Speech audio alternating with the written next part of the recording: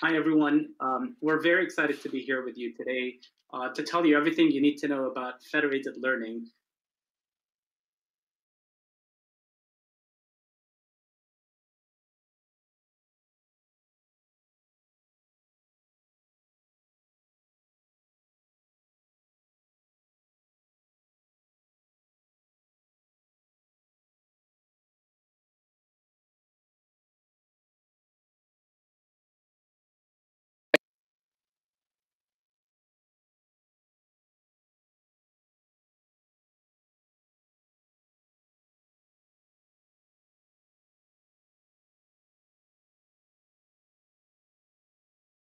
Thinking about what sorting means with respect to the properties of the output of that function, right?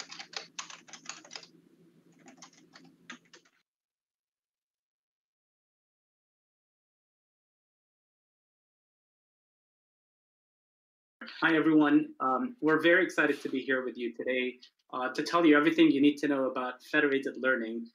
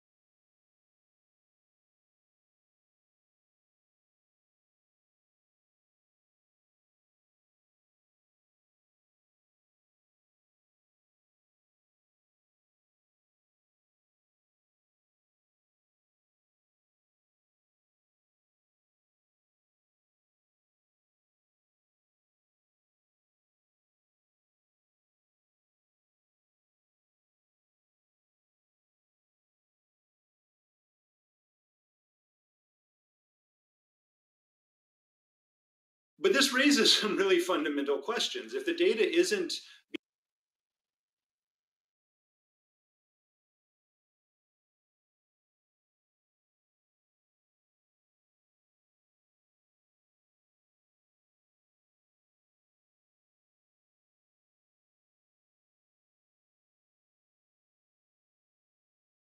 being centralized, if it's not going to the data center, how do we still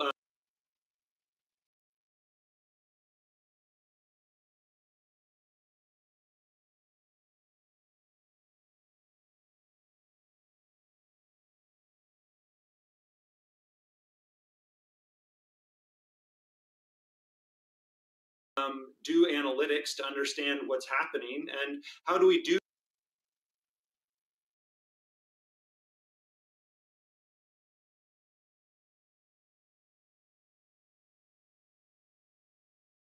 machine learning to actually build those models in the first place?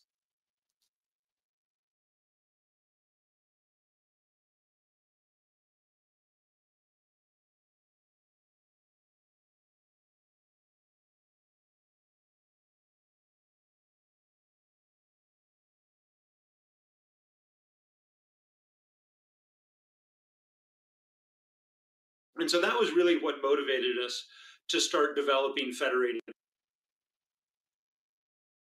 learning, particularly federated learning across devices.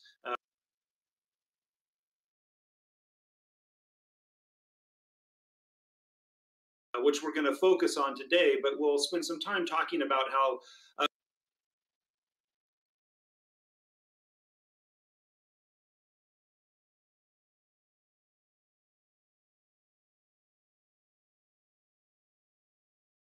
kind of the applicability of federated learning has really broadened in the past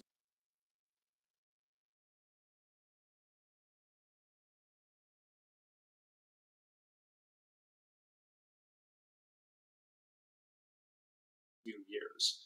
So we're really talking here about a setting where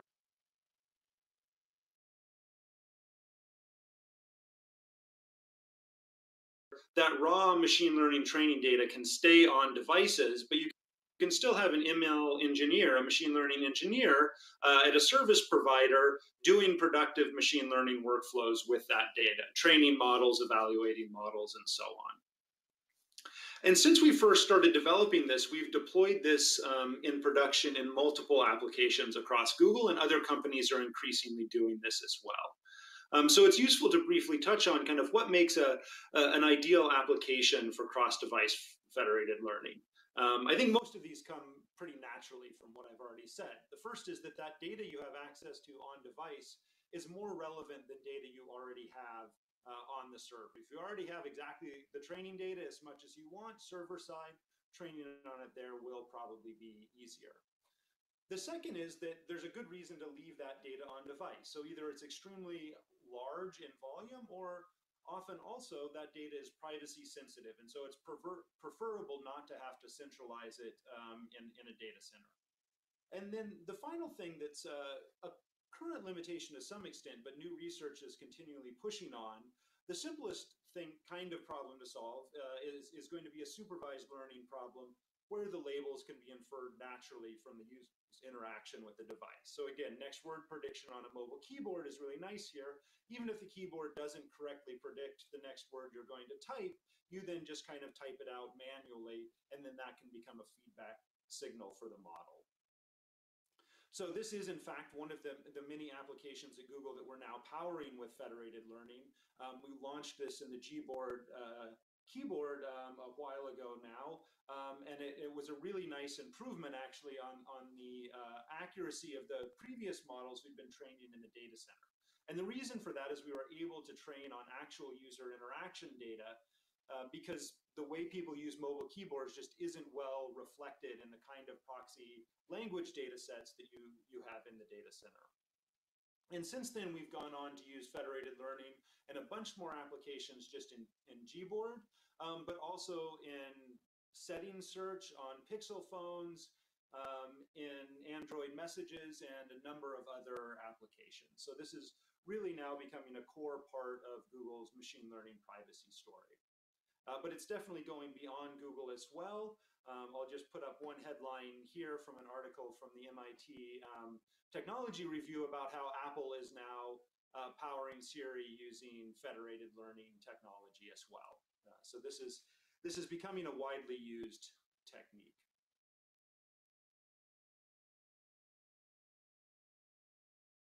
So with that, with kind of the growth and interest of the field, a bunch of researchers from Google and from many different academic institutions got together last year and wrote this paper on advances in open problems in federated learning. And one of the things we wanted to do was come up with a definition that was broad enough to encompass the range of different applications that people are now finding for federated learning, but also narrow enough to be useful. And this is what we came up with. Federated learning is a machine learning setting where multiple entities, clients, collaborate in solving a machine learning problem under the coordination of a central server or service provider. Each client's raw data is stored locally and not exchanged or transferred. Instead, focused updates intended for immediate aggregation are used to achieve the learning objective. So let's unpack those two defining characteristics a little bit. The first one is that data is generated locally and remains decentralized. So each client here stores its own data and cannot read the data of other clients. And really importantly, that data is typically not going to be independently or identically distributed. Different clients will have different amounts of data and so on, which introduces a bunch of challenges we'll talk more about. And then something that's also important is we usually imagine that there's a central orchestration server here that is coordinating the training. So that's what the machine learning engineer who's actually training this model and then evaluating it to decide whether to deploy it in production, that's what they are going to primarily interact with. So with that definition, we can now talk about another cross-silo, another federated learning setting that's been getting a lot of attention lately, what we're calling the cross-silo setting. So here the clients aren't mobile devices or IoT devices, but potentially large institutions that each want to kind of maintain ownership and control of their own data. So this could be different hospitals or hospital systems. It could be also data from some app or service that has to be, where the data has to remain stored in a particular geolocation. So it can't all be centralized in one data center. And this has generated a bunch of interest. I think the medical applications in particular here are quite clear and quite important. So I'll again just kind of show a few screen grabs here from some of the announcements that Intel has made with partners at UPenn and elsewhere on using federated learning for brain tumor detection. NVIDIA has also invested heavily in this space, again, with a focus on healthcare applications, but with other applications in mind as well. So increasingly, we're seeing interest in cross-silo federated learning. And because of the interest in both of these settings, I think it's worth spending a few minutes kind of contrasting them a little bit.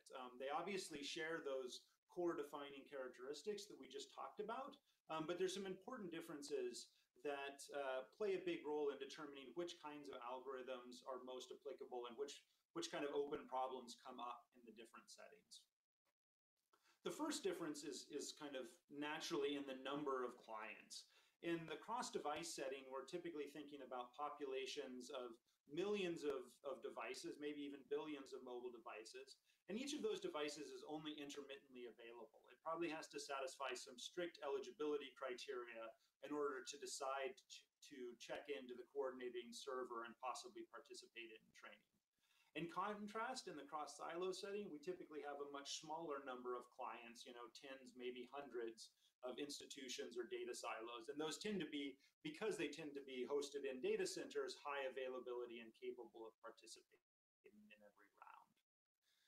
So a consequence of this is then in the cross-device federated learning setting, we really want to think more about a distribution of clients. These aren't kind of a enumerable set where we can index and access particular clients on a particular round whenever we want. The selection is typically coarse-grained and the updates are anonymous. Whereas in the cross-silo federated setting, it's reasonable to assume that each client has an identity or a name that allows the algorithm to potentially refer to that client specifically. Another consequence of this is that in the cross-device setting, the server can really only access a random and possibly biased sample of the total client population on each round. And when you have a large population, as is typical, most clients are probably only going to participate in a single round, a single iteration of the training process. Again, contrasting the cross-silo setting, there's few clients, they're highly available, so they can and you probably want them to participate in every round. That means in the cross-silo setting, it's quite natural and potentially important to consider stateful algorithms, where an algorithm kind of keeps local state on each client that influence its behavior on subsequent rounds. But in the cross-device setting, where you're seeing entirely different sets of clients on each round, that doesn't really make sense, because if a client keeps state, you're never going to see that client again, you'll never be able to use it. So this comes up in optimization and a number of other areas as an important difference. In the cross-device setting, communication is often the primary bottleneck. In the cross-silo setting, it's less clear depending on the domain. It could be communication or computation. In the cross-device setting, features are almost always kind of or the training data is almost always what we might call horizontally partitioned, where one user's device or one client has one user's device. So there's kind of a one-to-one mapping between clients and users, as the coloring of the rows in the feature matrix on the left shows. In the cross-silo setting, if you imagine two different service providers collaborating to train a model, they might have an overlapping user base. So the different institutions might have different features about potentially overlapping sets of users. That brings up a bunch of additional kind of privacy challenges, the need to kind of do joins of various kinds to join across data for the same user that's spread across multiple institutions. We're not going to talk about that in much more detail today, but it's an important aspect of some cross-silo applications. And then briefly, I just wanted to contrast this setting with the distributed, kind of typical distributed data center machine learning setting. The big difference here is in the data. There you typically have a single cloud data set that you can shuffle and distribute in an IID fashion across the worker machines however you want. Whereas in the federated setting, you really have to stick with this kind of organically arising non-IID and unbalanced partitioning. So you know, these settings, being able to talk about both of these settings with a common terminology motivates the choice of the word client to refer to the nodes that hold these local private data sets. And the server really just means additional compute nodes that coordinate the whole FL process but don't access the raw data directly. So that's the terminology we're going to try to use today. But for example, in the cross-device setting, it's natural to talk about the clients as being devices or even users. I'll just put up a couple of slides here for reference that summarize the characteristics that I've been talking about. These are discussed in more depth in the Advances in Open Problems in Federated Learning paper. And then a final setting that we really need to talk about is what is often called the fully decentralized or peer-to-peer learning setting. So here you don't have the kind of hub and spoke topology that's typical of federated learning. Devices connect to other nearby devices in a kind of ad hoc fashion. This can model a bunch of really interesting scenarios, but it's distinct from federated learning in a couple of ways. One, this isn't being used in practice nearly as much, partly because it's not quite clear how the model engineer or the service provider actually interacts with this kind of ad hoc network. Another issue is that for most mobile devices, point-to-point or peer-to-peer communication isn't really supported. All of the communication ends up being server-mediated anyway. But there are substantial overlaps between these two areas.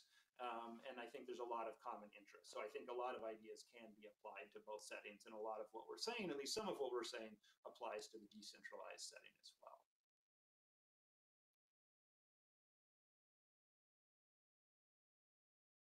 So for the next little bit here, I want to just focus on the cross-device setting a little bit more and walk through kind of what the workflow and what a typical protocol might look like. But before we get into the federated part, it's worth kind of just having in the back of our minds how machine learning works in practice in the standard kind of data center settings, right? So you have a model engineer, they have access to a large cloud data set. Typically, they would train and evaluate a bunch of different models, different hyperparameter settings, different architectures on that data, evaluate them carefully, and then go through some final model validation step, but for deploying a single chosen model to mobile devices for inference. So we're imagining that we're in the on-device deployment regime here, but the model is still being trained in a centralized fashion. And one important thing to note is these last kind of validation and deployment steps are pretty much going to be identical for federated learning. That is, the model engineer is still going to validate the model trained with federated learning and make the decision about when and how to push it out to production devices in exactly the same way. What's different is the training. Because the data isn't stored in the data center, it's on mobile devices. So you have to kind of interact with that coordinating server to schedule training tasks across mobile devices, schedule evaluation tasks about those devices. Then you get metrics back on how well the models are performing. You keep training until a good model has converged, you validate it, and you push it out to production. So now we can zoom in on the training aspect specifically. Devices typically in the cross-device setting decide when they want to check in to the server and whether or not they want to participate And they'll only do that when they meet eligibility criteria, like being plugged in on a free Wi-Fi network, etc. So they'll check in, and if there's a lot of devices, most of the time the server will just say, we don't need you now. But some fraction of devices will be selected to run federated training tasks. There, the model engineer will usually start with some initial model, say randomly initialized. And in the broadcast phase, that model is shipped to or transmitted to the devices that are participating in this particular training round. Then on device, they run TensorFlow or another on-device computation platform to look at the local the model that's been sent from the server and the local data and compute an ephemeral updated model that's sent back to the server.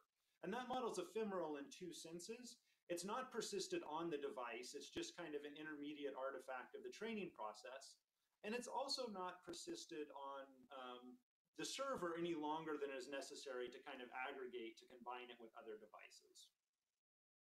But this brings us to one of the first privacy principles that really motivates the design of this federated learning interaction, and that is that the only thing we're sending from the device to the server is kind of a minimal update intended for this particular computation, right? We're not sending the raw data, we're sending something like an update or a gradient that's specific to improving this particular model. And as I was saying, those updates are ephemeral, and they're aggregated as soon as possible. And in particular, the model engineer is never going to get access to any individual user updates. They'll only see the aggregate metrics or the result of the model after an aggregate update has been applied. So this iterates for multiple rounds or iterations until you've trained a high quality model to convergence.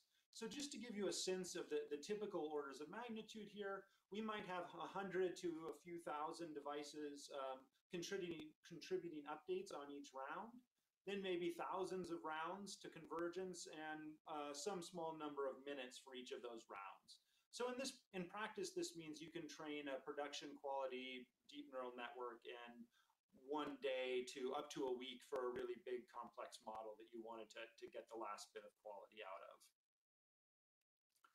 What I haven't said anything about are the particular optimization algorithms that we can plug into this framework. We're going to dive into that in depth in the next part of this tutorial. But before we do that, I'm going to hand it over to Peter to talk a little bit about the analytics side of federated. Yeah, thanks, Brendan.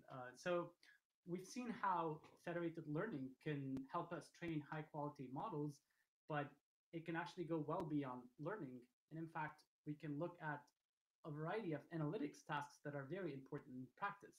For instance, we might be interested in computing location heat maps or infection spreads over locations. Or for instance, we might want to discover frequently typed words that are out of dictionary. For instance, in this use case, COVID-19 is a new frequently typed word on many people's keyboard, and it would be nice to discover such new trends.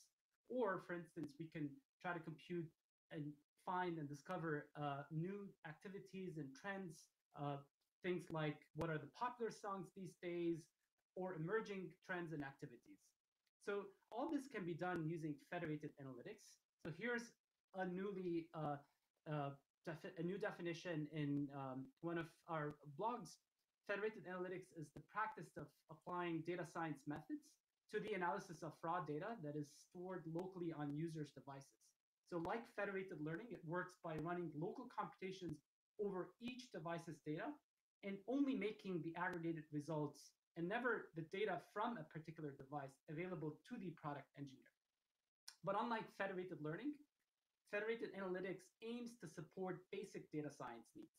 So here are some basic data science and statistics that we may want to compute using federated analytics.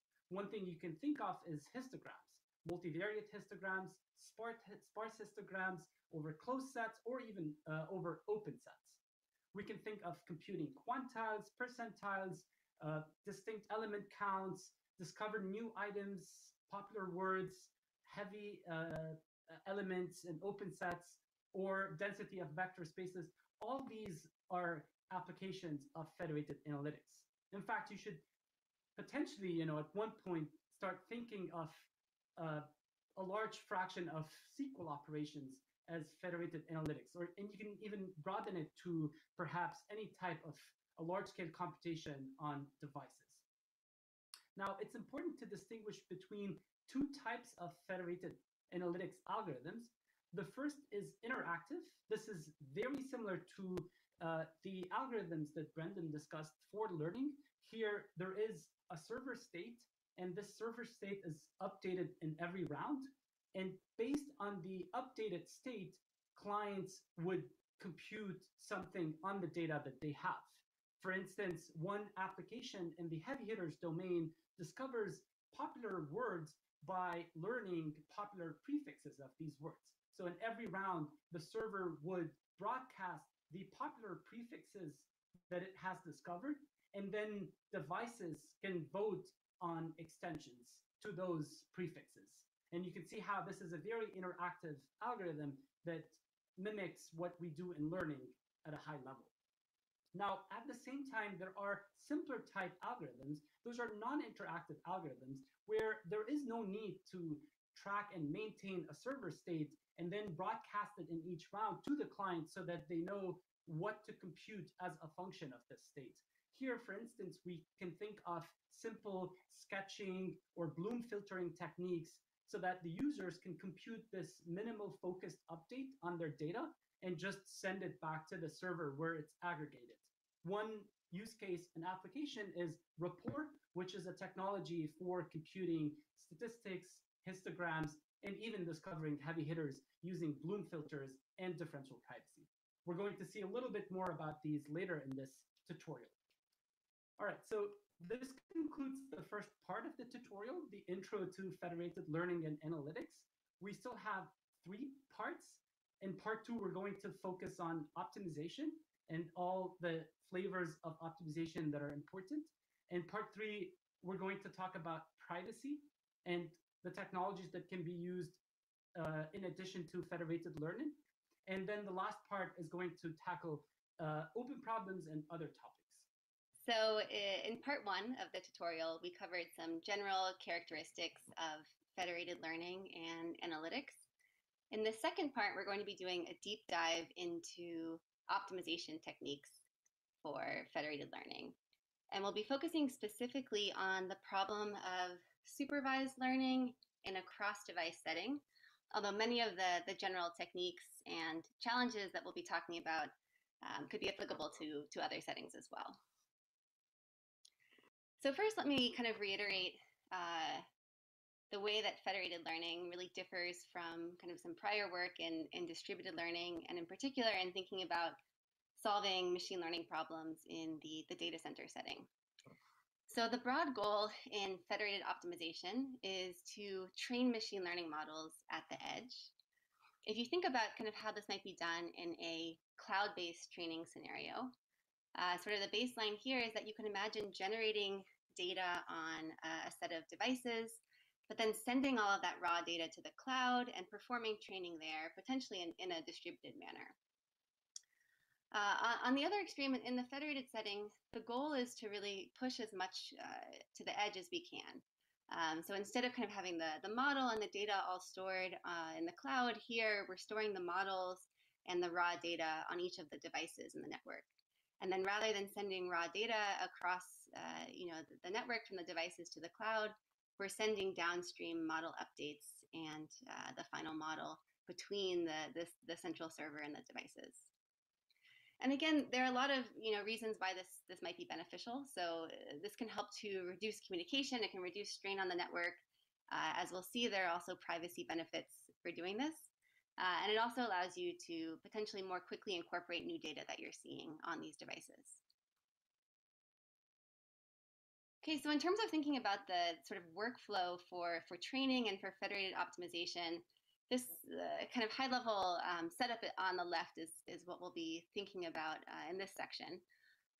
So in terms of the objective that we're solving, this might be a kind of traditional empirical risk minimization objective. And we'll talk about that more in just a second. But you can think about this as being kind of a sum of losses across your M different devices. And then when we're thinking about training this objective, the training setup is sort of as follows. So we have a server that's coordinating all of the updates between our devices. And at each iteration, that server sends the current model to a subset of the devices. Those devices then perform some local training and send their model updates back to the central server. So the setup I've just described sounds a lot like prior work in distributed learning, but there are a few challenges, and we've already touched on these kind of in the intro, but I'll reiterate them here, and in particular, we'll be focusing on how they affect optimization in particular. So one way that this setting differs potentially from traditional distributed data center computing is that while in distributed settings, communication is really a known bottleneck, here communication can potentially be much more expensive than in traditional data center settings. So in addition to the network itself potentially being slower, it also might be more massive. So whereas in the data center, you might have hundreds to thousands of machines, here you could have thousands to millions of devices. Additionally, as we've discussed, there are potentially significant privacy concerns with sending data over the network. So in comparison to a data center setting where you might be able to assume that you have kind of private and secure access to all of the data in the data center, here, because the data is living on the devices and it's being generated on these devices, we'd like to keep that data local to those devices if possible, and to ensure that the data that we are sending from those devices has some privacy guarantees. Finally, one way that this setting really differs from traditional data center computing is that in the data center, you may imagine that you're able to sort of own and take all of the data and partition it at will. In comparison, in the federated setting, because the data is being generated on these devices, the data that's on these devices might look very different from one device to another. So you can get data that's very unbalanced across the network and is very non-identically distributed. So there can be a tremendous amount of statistical heterogeneity in the network. And this heterogeneity can come not only from the data, but also from the system side as well. So there can potentially be variability in the hardware or the connectivity of these devices. And this can also play an important role in how we think about optimization methods and analyses in this setting. All right, so let's take a little bit of a closer look at this objective and the training setup and sort of the assumptions that we're making here. So first, let me start with this objective. So as I mentioned, typically we're considering solving some empirical risk minimization objective. So this would possibly be, a weighted average of losses across the M devices in the network. And we're thinking about these losses, accessing the local data on device K, for example. And this is the sort of objective that we'll be looking at in this part of the tutorial. But I wanted to note that many of the challenges that we'll be discussing can translate to other common machine learning objectives as well. All right, so let me take a quick aside and kind of motivate where we're getting the objective that I showed in the previous slide. So first, I wanted to note, just as kind of a background in ML, if you think about these empirical risk minimization objectives in sort of the traditional sense, if you imagine that you just have a sample of n data points, if we think about the empirical risk objective, this is coming from trying to estimate the true underlying risk, where we have some underlying population of data, and we're trying to find some predictor, h of x and w, that takes our data and produces some prediction that hopefully is a good fit to our labels y. Okay, and that measure of performance is measured via this loss function. Okay, and in empirical risk, the idea is that we have some access to a sample of data, so n data points, and the goal is to use this empirical risk minimization objective to deliver an estimate of this true underlying risk. Now, there's a slight distinction here that it is important to make in terms of thinking about the notion of risk and empirical risk in the federated setting. And if we think about kind of the true underlying risk in the federated setting, there's another sort of important distribution to introduce here, which is the distribution of devices across the network. So as was mentioned in part one, we might have only a small sample of the total possible population of devices that we're seeing. And additionally, on each of those devices, the devices can be generating data according to their own distribution, P sub k. Okay, so if we're thinking about how to kind of solve this in the traditional empirical risk minimization setup, we again, we assume that we have some sample of data, but now that this data is being generated from m different devices in the network, and each of the devices may be generating data according to its own distribution P sub k. Right, so the corresponding empirical risk objective to this underlying true risk would look like this. So basically what we're doing here is we're summing over the m different devices, and on each of those devices, we're using our local data to estimate the true underlying risk according to our distribution P sub k. Okay. I also wanted to show this slide just as, to make sure we have a good pointer here in terms of all of this terminology, because I realize this objective might look a little bit dense. So just to put this up here, we'll try to keep this consistent through the rest of the slides. So M is the total number of devices in the network. And again, we're thinking here in this part particularly of the cross-device setting. N is the total number of data points. N sub k is the number of data points on device k. X sub k and Y sub k, these would be the ith data point on device k. And again, we're thinking in this particular instance in solving a supervised learning problem. So we have access to these labels, Y sub k. And W, these are the model parameters. So these are the parameters of the model that we're trying to fit to our data. And I wanted to note, again, kind of referencing the earlier slide, that we can think about this full sort of empirical risk minimization objective. Just to simplify the notation in the remainder of the slides, what you'll see is that I will be simplifying this as just a sum over the m devices, where we're weighting the local objectives. So these local objectives, F sub k of W, you can think about these as being basically just empirical risk minimization objectives, but on specifically the local data corresponding to a device K. Okay. All right, so again, this was kind of just giving an overview of the objective that we're solving. There's one other thing I wanted to note here in terms of the workflow, and that's just to remind you that here, we're considering specifically the cross-device setting of federated learning, and we're assuming that we have a centralized server. We've already talked a little bit about other assumptions that you might make in the general problem of federated learning, and we'll discuss those a little bit more in part 4.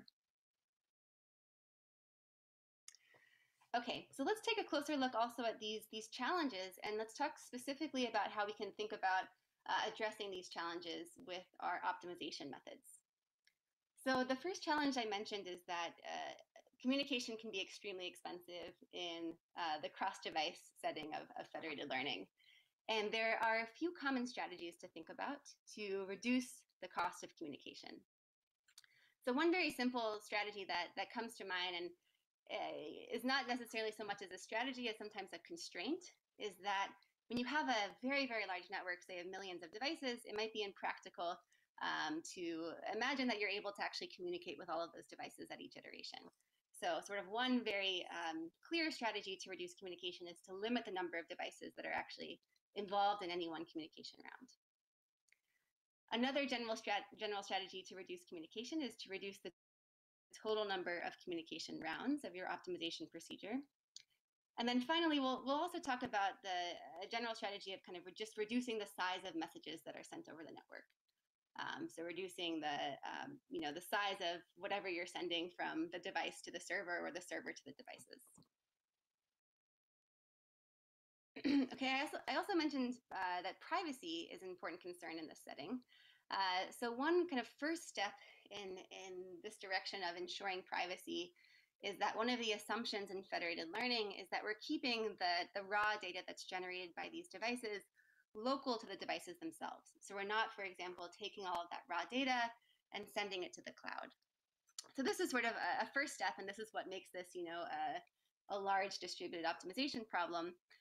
But we'll also talk in part 3 about various privacy mechanisms that you can add on top of the optimization procedures that we'll be discussing. And finally, I mentioned the challenge of heterogeneity. So again, this heterogeneity can show up both in terms of the data that's being generated on these devices and also in terms of the underlying systems that are being used as part of this training procedure, so that the devices themselves.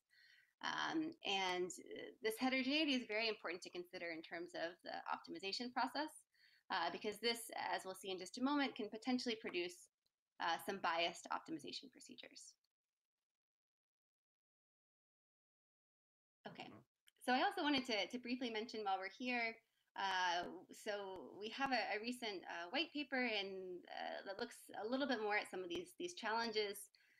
So if you're interested in thinking more about these specific challenges and how they relate to federated optimization, I would encourage you to take a look at this white paper. But for the remainder of the tutorial now, I'd like to focus, shift our focus to talking about some specific techniques for federated optimization. So the first technique I'd like to discuss is a very popular and standard baseline for federated learning, known as federated averaging. So in federated averaging, the way that we can think about this distributed optimization procedure is, again, we assume that we have this network of a server and some number of devices, so M devices. And the goal is to solve this optimization objective that we discussed in an iterative fashion. So what can happen at each iteration or communication round is that the server will send its current notion of the model to a subset of the devices. Those devices will then perform some local training. So for example, in federated averaging, this may be running epochs of mini-batch stochastic gradient descent locally. Then, after these devices have performed this local training, they can send their model updates back to the central server, where in the case of federated averaging, these model updates are averaged to produce the next model iterate. Okay, so let me just kind of repeat what I said, but here in words. So what happens in this iterative optimization procedure is that at each communication round, the central server will send out the current notion of the model to a subset of the devices. The devices will then run some local solver like mini-batch SGD locally. Then those devices will send their model updates back to the server, where they will be averaged. You can potentially consider adding privacy mechanisms on top of this, on top of these communications. So we'll be discussing that more in part 3. But the key thing to think about in terms of thinking about how this baseline and this procedure is useful for the federated setting is that the techniques used here can be very useful to reduce communication. And in particular, the two things that you're seeing here are that one, each of these devices is running some local training procedure. And so we'll explain in just a moment how that can really reduce the total number of communication rounds that are necessary. But two, you see that also the server is only communicating with a subset of the devices. So these are two general strategies to help reduce the communication bottleneck in this setting. Okay, so I think this is a really important question. What I've just described, if you think about this at a high level, might sound a lot like, say, distributed mini-batch stochastic gradient descent. But there are a couple really important distinctions between federated averaging and mini-batch stochastic gradient descent. So I wanted to kind of point those out in a really simplified way. So what you see here on the left is the kind of basic computation on a single device K. If you were to be running distributed mini-batch SGD, say in this federated network, what you would do on a single device at each communication round is that you would have some set of points. So some set of points I in your mini-batch B. And what you would do on that one device is you would compute all of the gradients as part of that mini-batch. And then importantly, you wouldn't actually apply those gradient updates to the model until you send all of those gradient updates back to the central server. So sort of until you break this for loop that you're seeing. In contrast, if you think about what federated averaging is doing, a key distinction is that rather than just kind of computing all of these gradients and then sending that gradient information back to the server, what federated averaging is doing is it's actually running a local optimization method on each of the devices. So if we think about the computation and the training procedure on a single device K, what it's doing is it's running some number of iterations of a local solver. So just to make this kind of an apples to apples comparison, here what I'm considering is that we're running some number of iterations, say, of stochastic gradient descent. And so what's happening in each of these iterations is that we're not only computing this stochastic gradient, but we're also applying that gradient to the model. Okay, and this is a really important distinction for two reasons. So one, if you look at kind of the first part of the pseudocode, on the left, you see that sort of the max amount of computation that you can do in this for loop would be one pass through your mini batch B. In contrast, if you look at the right, what you can see is that you can run this for potentially a very large number of local iterations. And the reason that there's really a distinction here is because of this change in where the updates are happening to the model. So on the case in the left, if you're thinking about kind of just mini batch stochastic gradient descent distributed across this network, you don't actually apply the updates until you send those gradients back to the central server. Instead, in federated averaging, because you're running some local solver, you're computing a stochastic gradient and then you're immediately applying it to the local model. Okay, and so just to kind of reiterate that, why is it so useful to perform, local updating the way that is done in federated averaging? One distinction is just that by doing this, you can perform much more local computation than just a traditional sort of mini batch method. But the other thing that can be very beneficial in terms of reducing the total communication cost is that you're incorporating the updates that you do calculate more quickly than if you had to wait to actually communicate them back to the server. So you compute gradient information and then you immediately apply that gradient information. Okay, so this can really lead to this federated averaging method converging in many fewer communication rounds than something like mini batch stochastic gradient descent. Okay, and so just to see that, I've grabbed this table. This is from the paper that introduced federated averaging. And what you can see is that if you compare federated SGD, so this is just a variant basically of mini batch SGD that uses this federated principle of selecting a subset of the clients at each iteration. So if you compare that to, in green here, federated averaging, and specifically this is an instance of federated averaging where you're doing a large amount of local computation. What you can see is that this number here, both in the IID column and the non-IID column, this corresponds to the speed up that federated averaging has to reach the same test accuracy as the federated SGD method. And so you can see in this first example on this first data set that you're able to get up to 35x speed up relative to just this distributed mini batch SGD method. And if you look down here, this is another data set. This is a Shakespeare data set. What you can see is that the improvement here is even larger. So we're getting almost a 100x speed up over just the kind of naive distributed stochastic gradient descent method.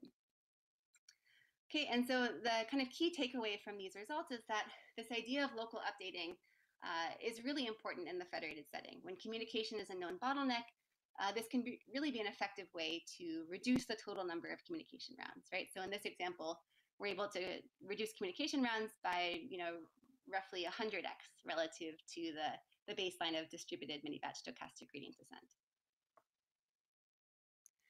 Okay, and I wanted to kind of make a quick aside here to note that I think that federated learning is a really compelling use case for the idea of local updating.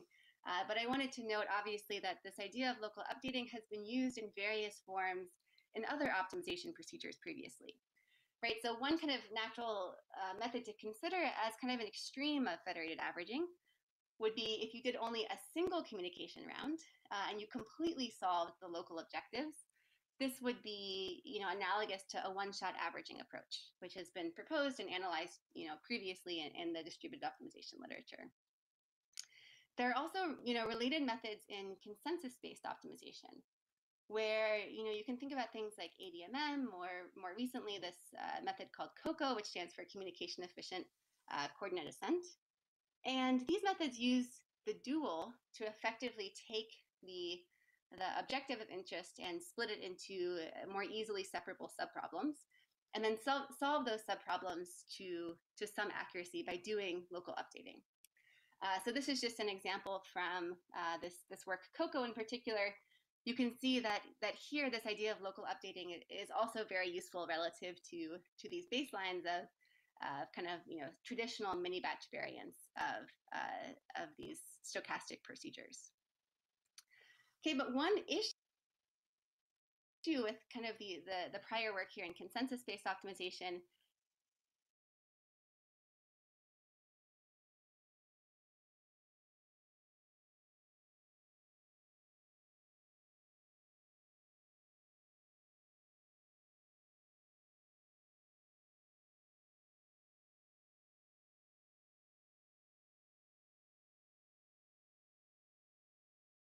is that you're typically thinking about splitting this problem into subproblems by using duality.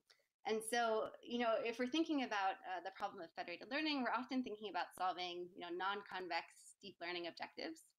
And so, for those cases, it can be really important to think about how we can leverage methods that work on the primal.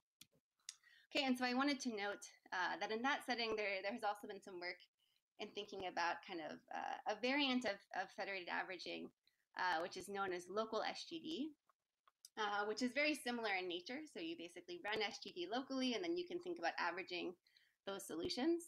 But there's an important distinction I want to make here about kind of what federated averaging is doing and kind of the setting of federated learning more generally.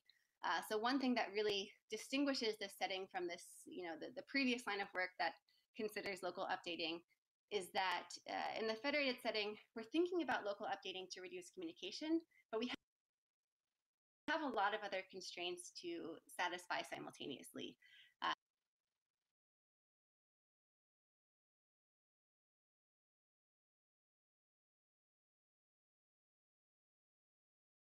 So we're dealing with this non-identically distributed heterogeneous data.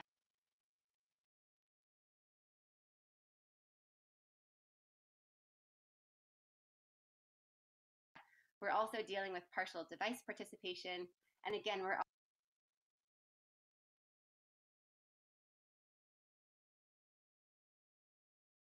often thinking about trying to solve a non-convex objective, like a deep neural network. And so if you think about these constraints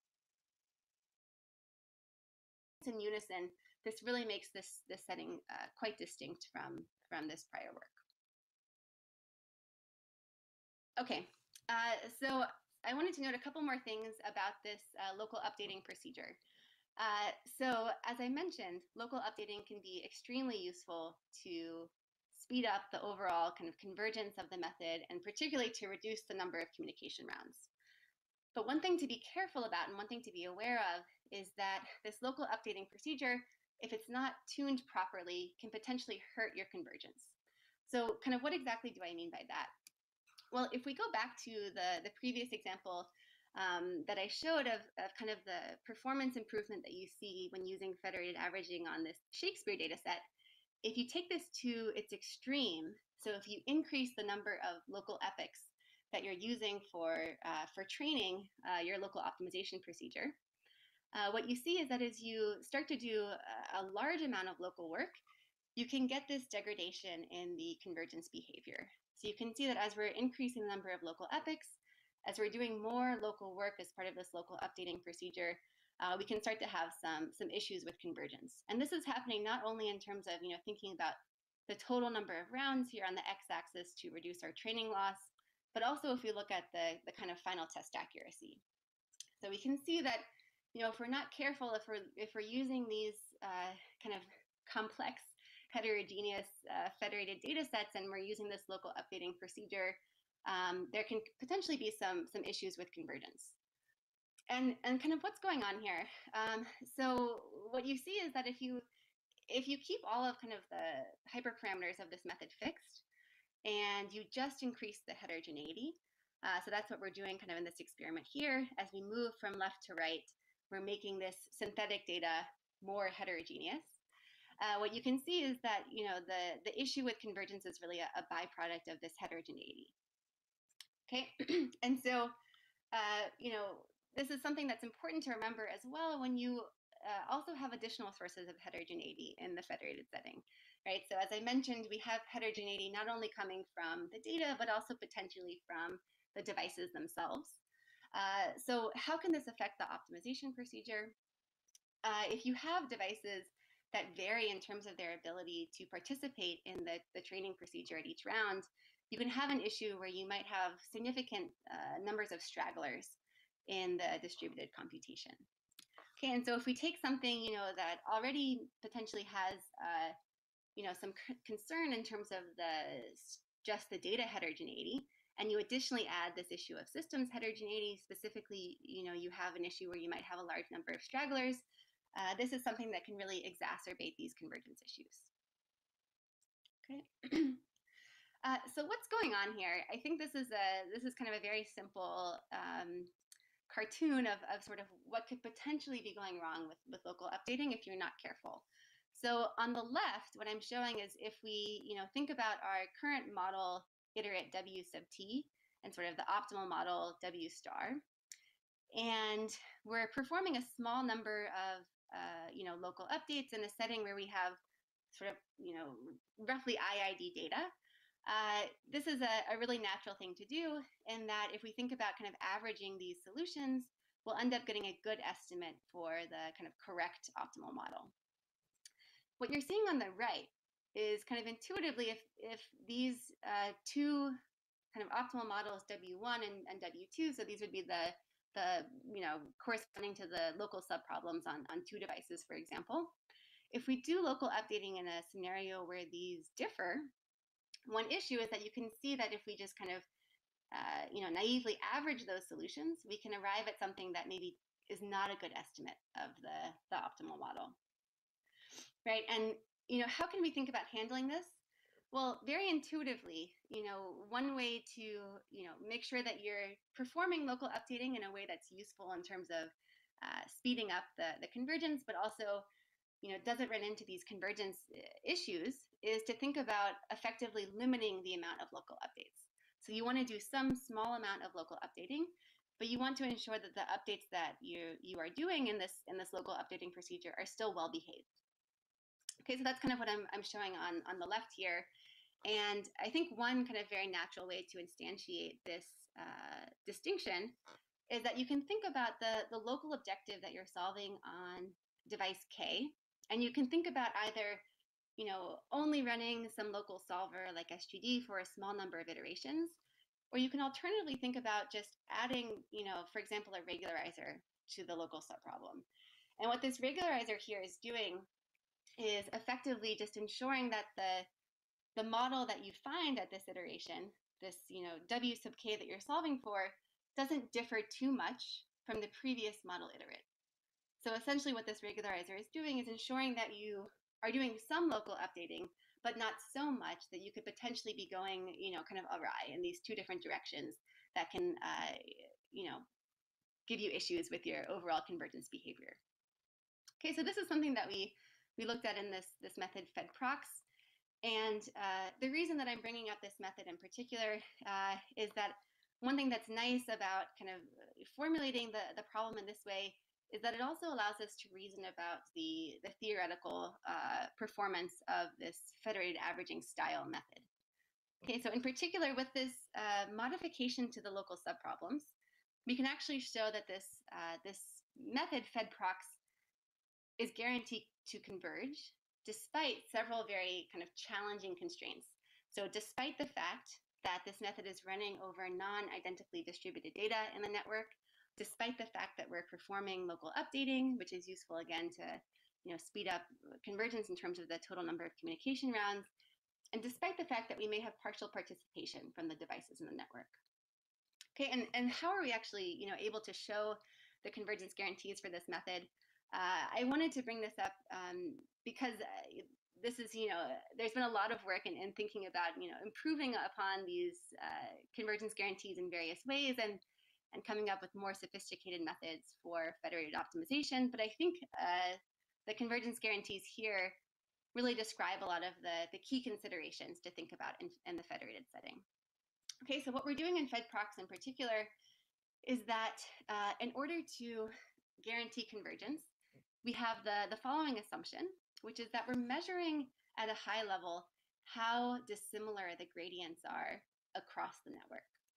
So the idea here with this notion, which we're calling B dissimilarity, is that the more variance, the more dissimilar these gradients are, the larger this value of B will be. Okay, and this will correspond to having more heterogeneous data. Okay, and the reason that this is important in terms of the kind of final convergence guarantees that we're able to provide is that intuitively what you see is that if you have more heterogeneous data, if this notion of B dissimilarity, this parameter B is larger, what you'll see is it will take you more overall rounds to converge, because this parameter mu, which corresponds, just going back a slide, to this proximal term, will have to be larger. Right, so intuitively what this is showing is that if you have more heterogeneous data, you have to limit those local updates to ensure that you're still able to converge to the correct solution. Again, I wanted to note here briefly as well that this notion of B dissimilarity, this has been actually used for various purposes in previous optimization literature. So one example where this has been used previously is in defining this notion of gradient diversity, which is interesting. It's actually, in this setting, a useful way to improve the convergence guarantees of mini-batch stochastic gradient descent. But what you see here in the federated setting is that potentially this dissimilarity can actually be something that can slow you down, for the reason being that, if you have this dissimilarity, it corresponds to having more heterogeneous data, which means you potentially might need to reduce the number of local updates that you're performing. Okay, so let me summarize here with a few quick takeaways, and then I'm going to talk about one more very common technique that's used to think about reducing overall communication. So in terms of thinking about these federated optimization methods, again, kind of the key thing that makes these very useful in terms of reducing communication is performing this local updating on a subset of the devices at each round. So this is a really powerful tool that can help to significantly reduce the number of communication rounds needed for convergence. But it's important to think about how these methods work when we're deploying them over heterogeneous data and heterogeneous systems. And in particular, this heterogeneity can potentially lead to slower convergence, reduced stability, or even divergence. And for this reason, it's really critical when you're thinking about federated optimization to think about analyzing and evaluating methods that are compatible with non-identically distributed data, and that also consider this issue of partial or variable participation from the devices or the clients. Okay, so there's one more thing I wanted to note here in terms of dealing with the issue of expensive communication. So there's one more strategy that we have not talked about yet, which is the idea of reducing the size of the messages sent over the network. So intuitively, it's possible to also kind of consider techniques that reduce the total volume of communication by reducing the size of messages sent, whether they're reducing the size of the updates that you're sending from the devices to the server, or whether you're reducing the size of the model that you're sending from the server to the devices. Okay, and there are two sets of approaches that are really common to consider. One is thinking about the general technique of dimensionality reduction. So you're actually learning a model, for example, or these model updates, and as part of that learning process, you're learning these updates that are of a reduced dimension. Alternatively, you can consider the kind of more general approach of using the sort of traditional procedure, but then compressing the updates or compressing the model, right? So this would be sort of happening after the fact and would be applicable to any sort of method that you might be running under the hood. So the idea here is that you take sort of the regular updates, whether from the device to the server or the server to the devices, and you think about compressing them in some way. Okay. And in terms of compression, there are a few common techniques. So one technique that's quite common is thinking about how to sparsify the model parameters that you're sending. One, in fact, very natural way to think about sparsifying or reducing the size of the model is to think about using something like dropout. So dropout is commonly used for deep neural networks as a form of regularization, but it also has this nice compression benefit. And then another really common technique is quantization. So sending a smaller number of bits over the network. And I have kind of one example here that I'll show, which is just showing a comparison of kind of sending an update. We're looking at the convergence procedure. This is specifically on the EMNest data set. And you can see that if we think about actually quantizing, using quantization, a pretty substantial amount. So looking at just 8 bits, 4 bits, or 2 bits, what you're able to see is that this is really able to converge with almost the exact performance of full precision. And so empirically, at least, we can see many examples of something like quantization really working well in practice and effectively compressing the updates that are sent over the network. There are two kind of other things I wanted to mention along this direction. One is that it's really natural, of course, to think about composing these techniques, right? So you can use all of the sorts of previous communication reduction tools we talked about, reducing the number of clients that you're communicating with, reducing the total number of communication rounds, and then even within these compression techniques, for example, you can think about this is kind of a depiction of using dropout on the server, and then additionally maybe performing quantization or compressing that smaller model that you're sending then to the clients. Right, so you can think about kind of plugging and playing with these various compression techniques. Okay, of course, kind of just as a word of caution, the important thing to consider here is kind of rigorously understanding how these forms of compression may either bias or potentially increase the variance of your optimization procedures. And so this is something that is potentially very powerful in terms of reducing communication, but obviously can affect the underlying optimization procedure. So it's important to think about trading off between the two of those. Okay, and now I'm going to pass it over to Brendan, who's going to talk a little bit more about some kind of hands-on tools and best practices for evaluating federated optimization methods. Great, thanks, Virginia. Yeah, so I'm going to start by talking a little bit about kind of how you can get your hands dirty with federated averaging and other federated optimization algorithms. And the platform we've developed for this at Google is TensorFlow Federated, which we announced a while ago and has continued to improve and be actively developed since then. The basic idea with TFF is that we provide a declarative API and language for defining federated computations. I'll show you a little bit of that. There's a high-performance distributed kind of data center-based runtime that's highly scalable and useful for doing FL research, FL simulations. There's a layer of computation libraries on top of that implement a bunch of standard federated optimization and analytics algorithms. And it's also been integrated with other libraries like TensorFlow Privacy for differential privacy. So let's look at what it takes to implement something like federated averaging in this framework. The other thing I wanted to say here is that TensorFlow Federated, we don't provide like an actual mobile runtime to deploy TFF computations on device in open source currently, but TFF was definitely designed with that in mind, and that's a direction that hopefully we'll be able to go in the future. So I'll talk about some of those design constraints now, but also when we talk a little bit about systems challenges in part 4. So the first thing to do to implement an algorithm in TensorFlow Federated is to implement kind of the computation, the parts of the computation that run locally on the device and on the server. So we don't need to go into too much detail of this pseudocode, but this is basically a very simple client update that will take model weights, model parameters provided by the server and a local data set. And then there's basically just a for loop over batches in that local data set where we apply gradients, basically apply a local update optimizer to compute an update to the global model. So you express this kind of using pure TensorFlow. There's no TensorFlow Federated yet. Similarly, you write a really small function, TensorFlow computation, that encapsulates the logic that runs on the server. So here, that just takes the average client update. We don't know how we get the average yet. We'll get to that in a second. But it takes the average client update, scales it by a server learning rate, and adds it into the global model.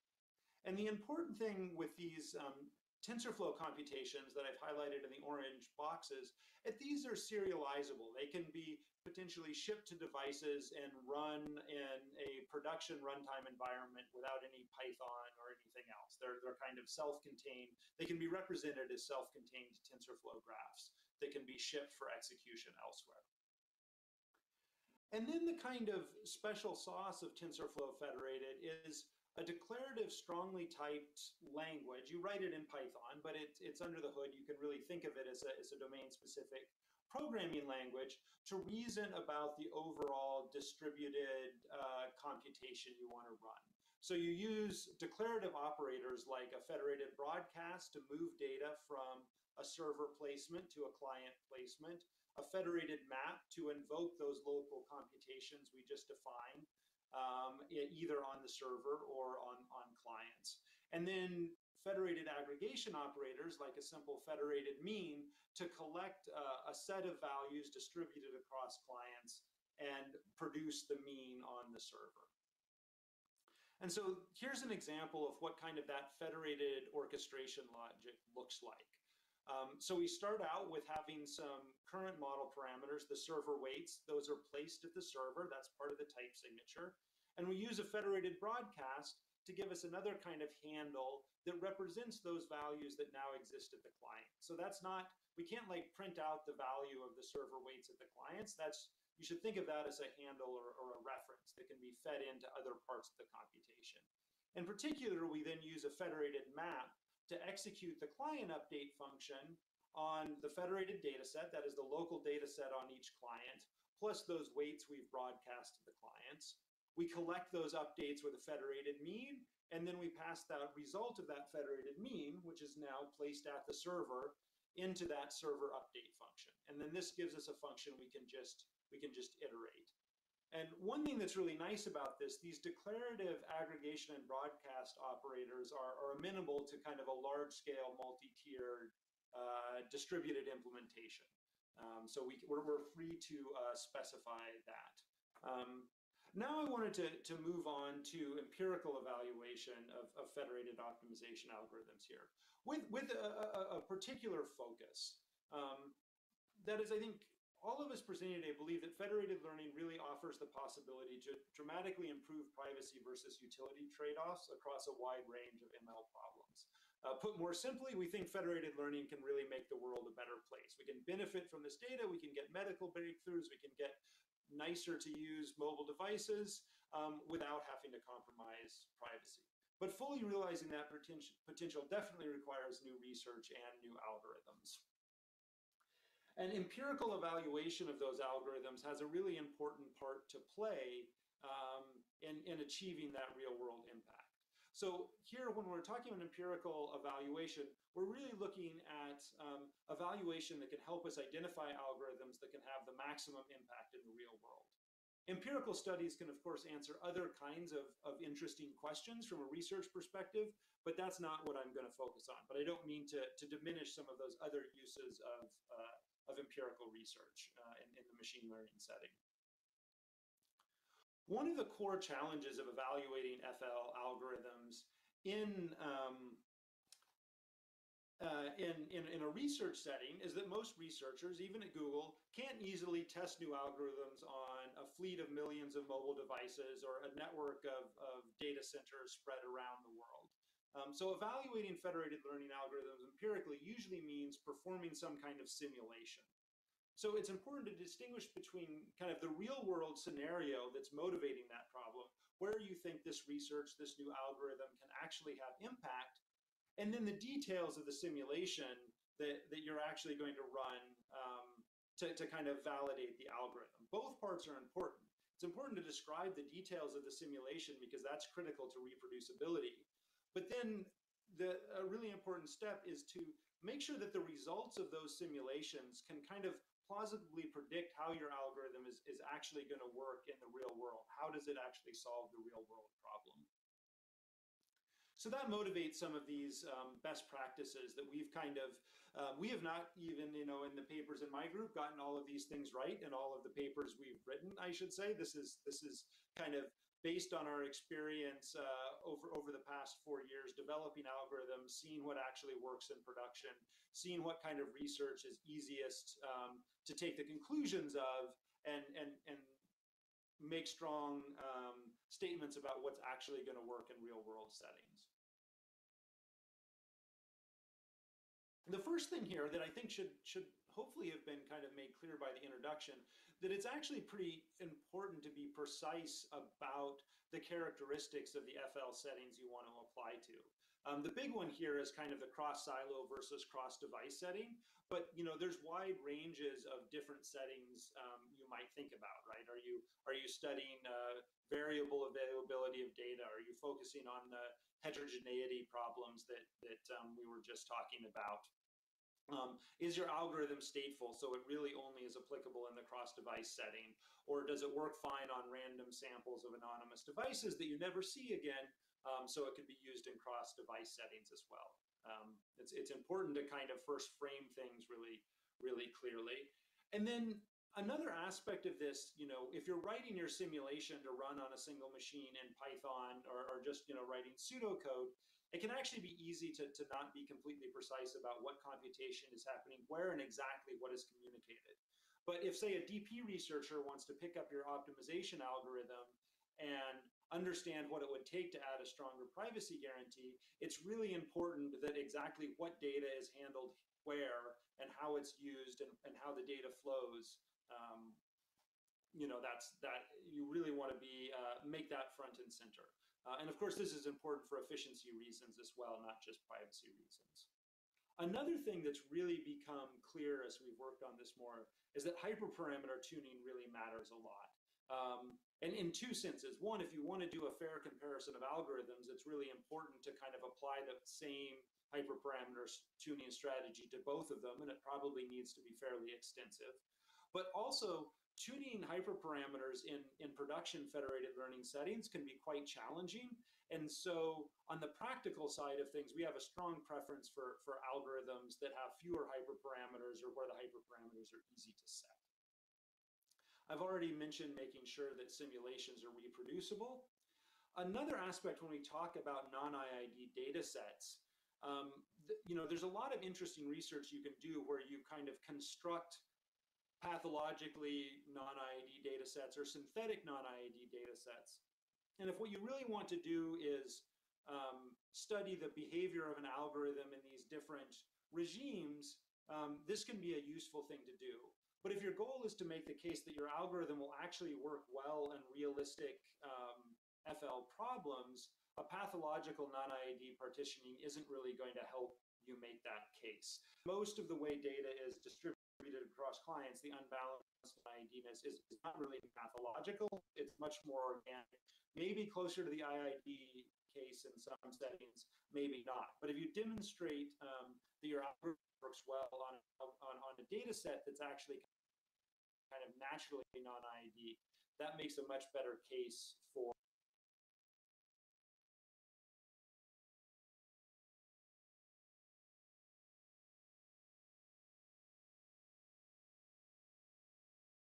its use in production settings. And then, of course, the metrics that are focused on matter a lot. We've already talked about how communication is often a key bottleneck. So if you're comparing algorithms that all communicate the same number of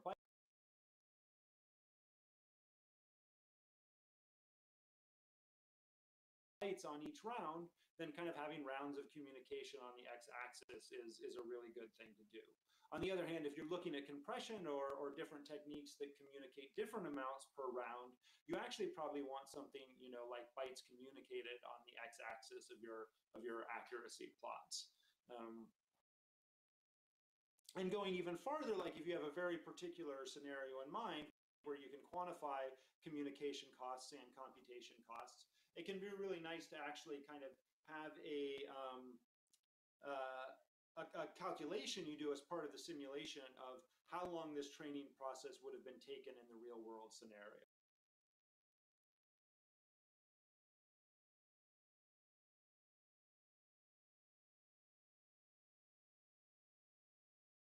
On the other hand, like the actual amount of wall clock time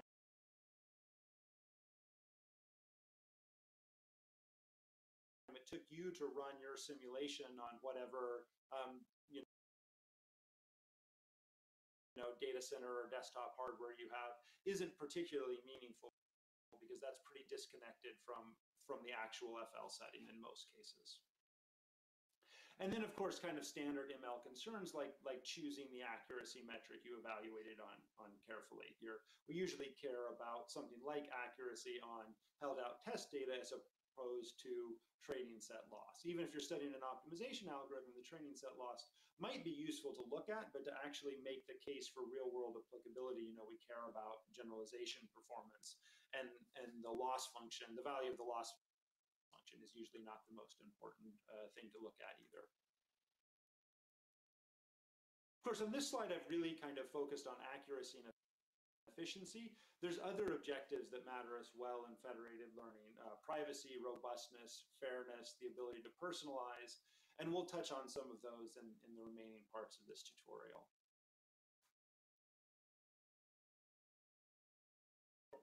So as kind of an example of some of these things, I'm going to talk a little bit about some recent work from my group on adaptive federated optimization algorithms.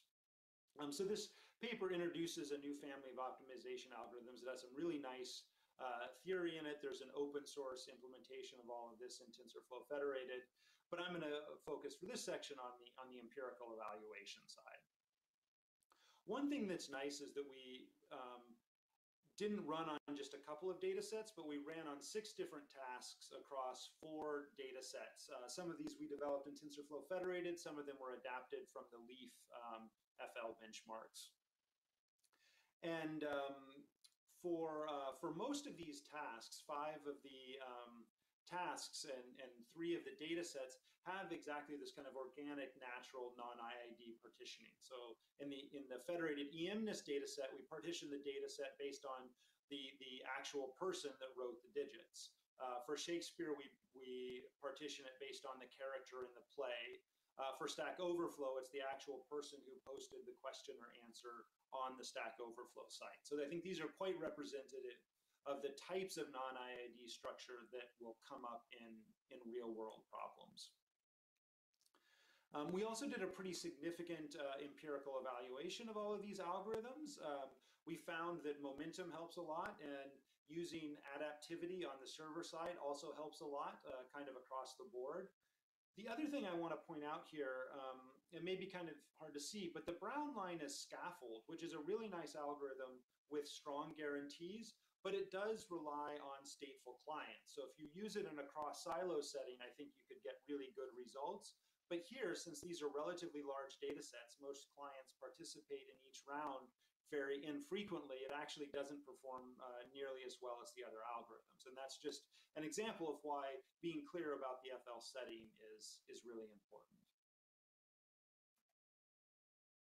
So before I get to the next slide, I'm going to talk a little bit about kind of the family of algorithms that this paper introduced. And basically, the idea is very simple, that we can kind of take SGD on the client and replace it with an arbitrary client optimization algorithm, maybe using adaptivity, maybe just adjusting the learning rate.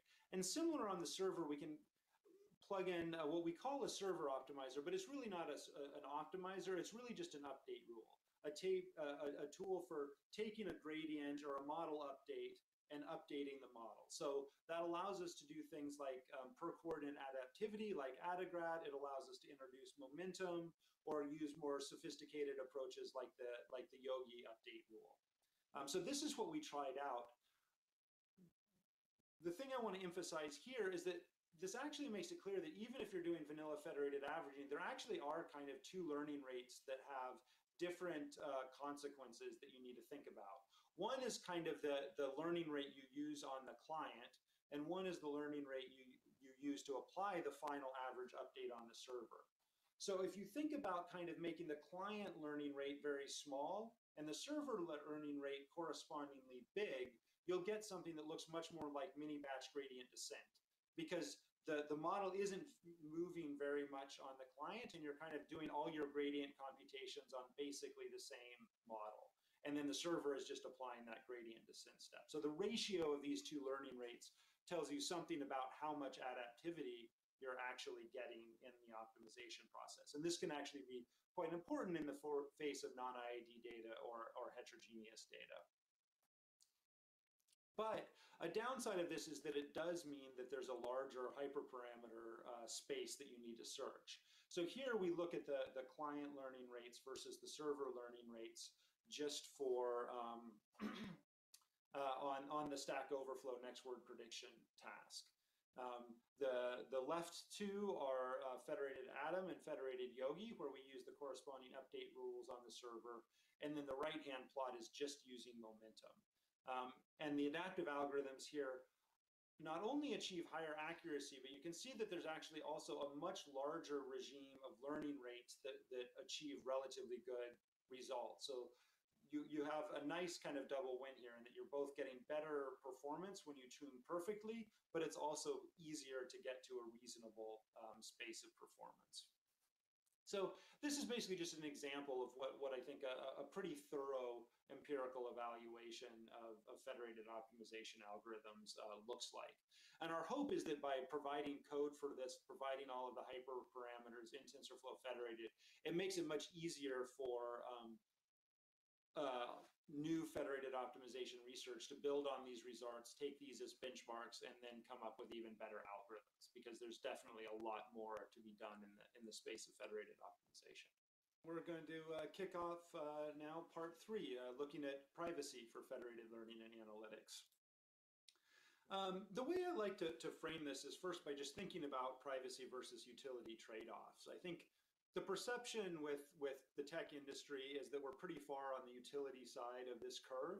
I don't think that's actually very accurate, at least from what I've seen at Google.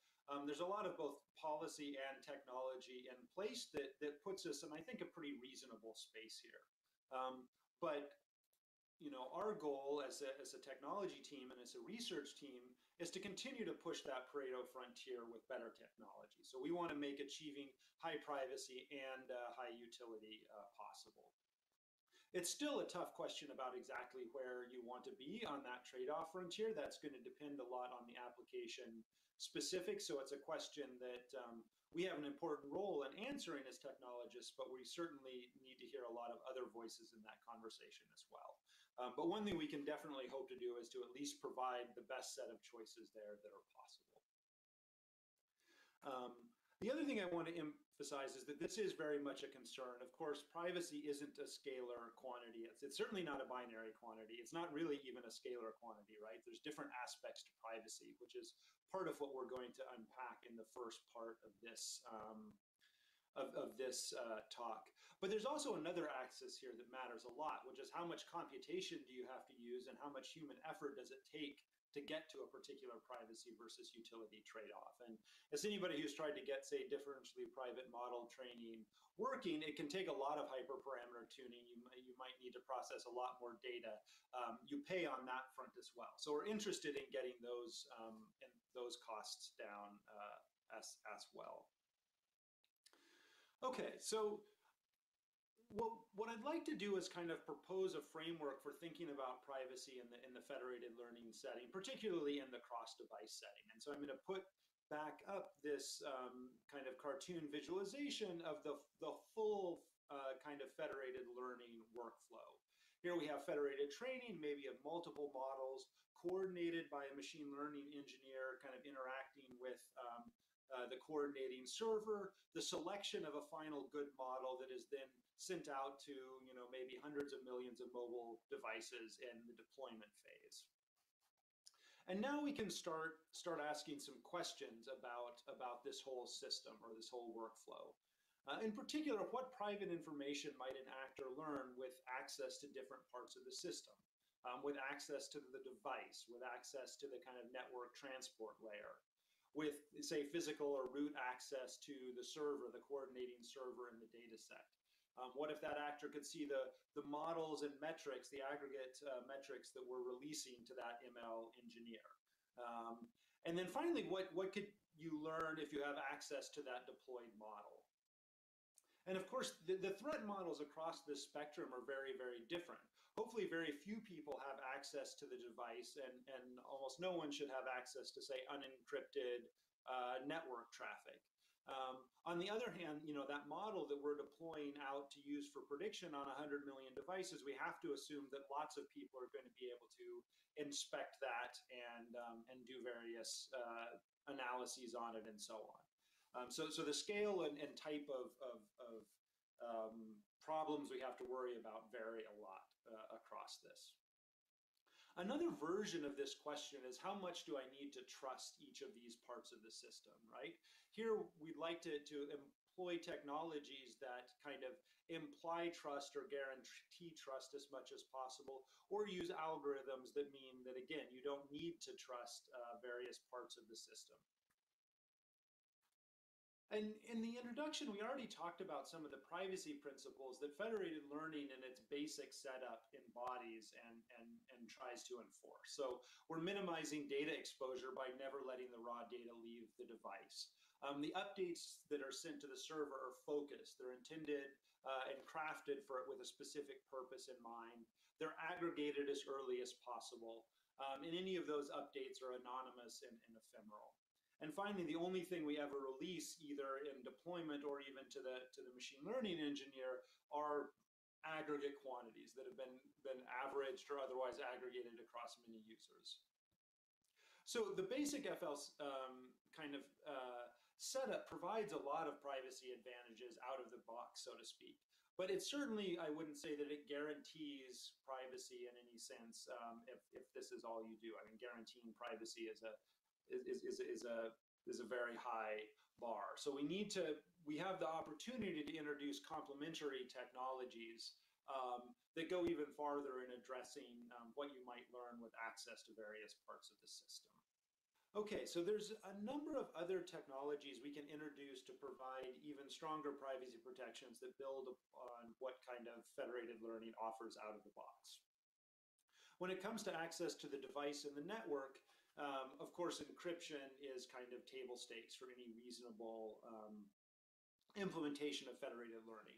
And I think this is a category of approaches I'd kind of describe as how we compute. We're just going to limit access, or who can possibly access this data. So you can think of this as more of a security-based approach. But here it's appropriate because somebody who just has physical access to the device or can monitor the raw bytes on the network just shouldn't be able to learn anything. We just want to completely rule that out. So encryption is a good solution there.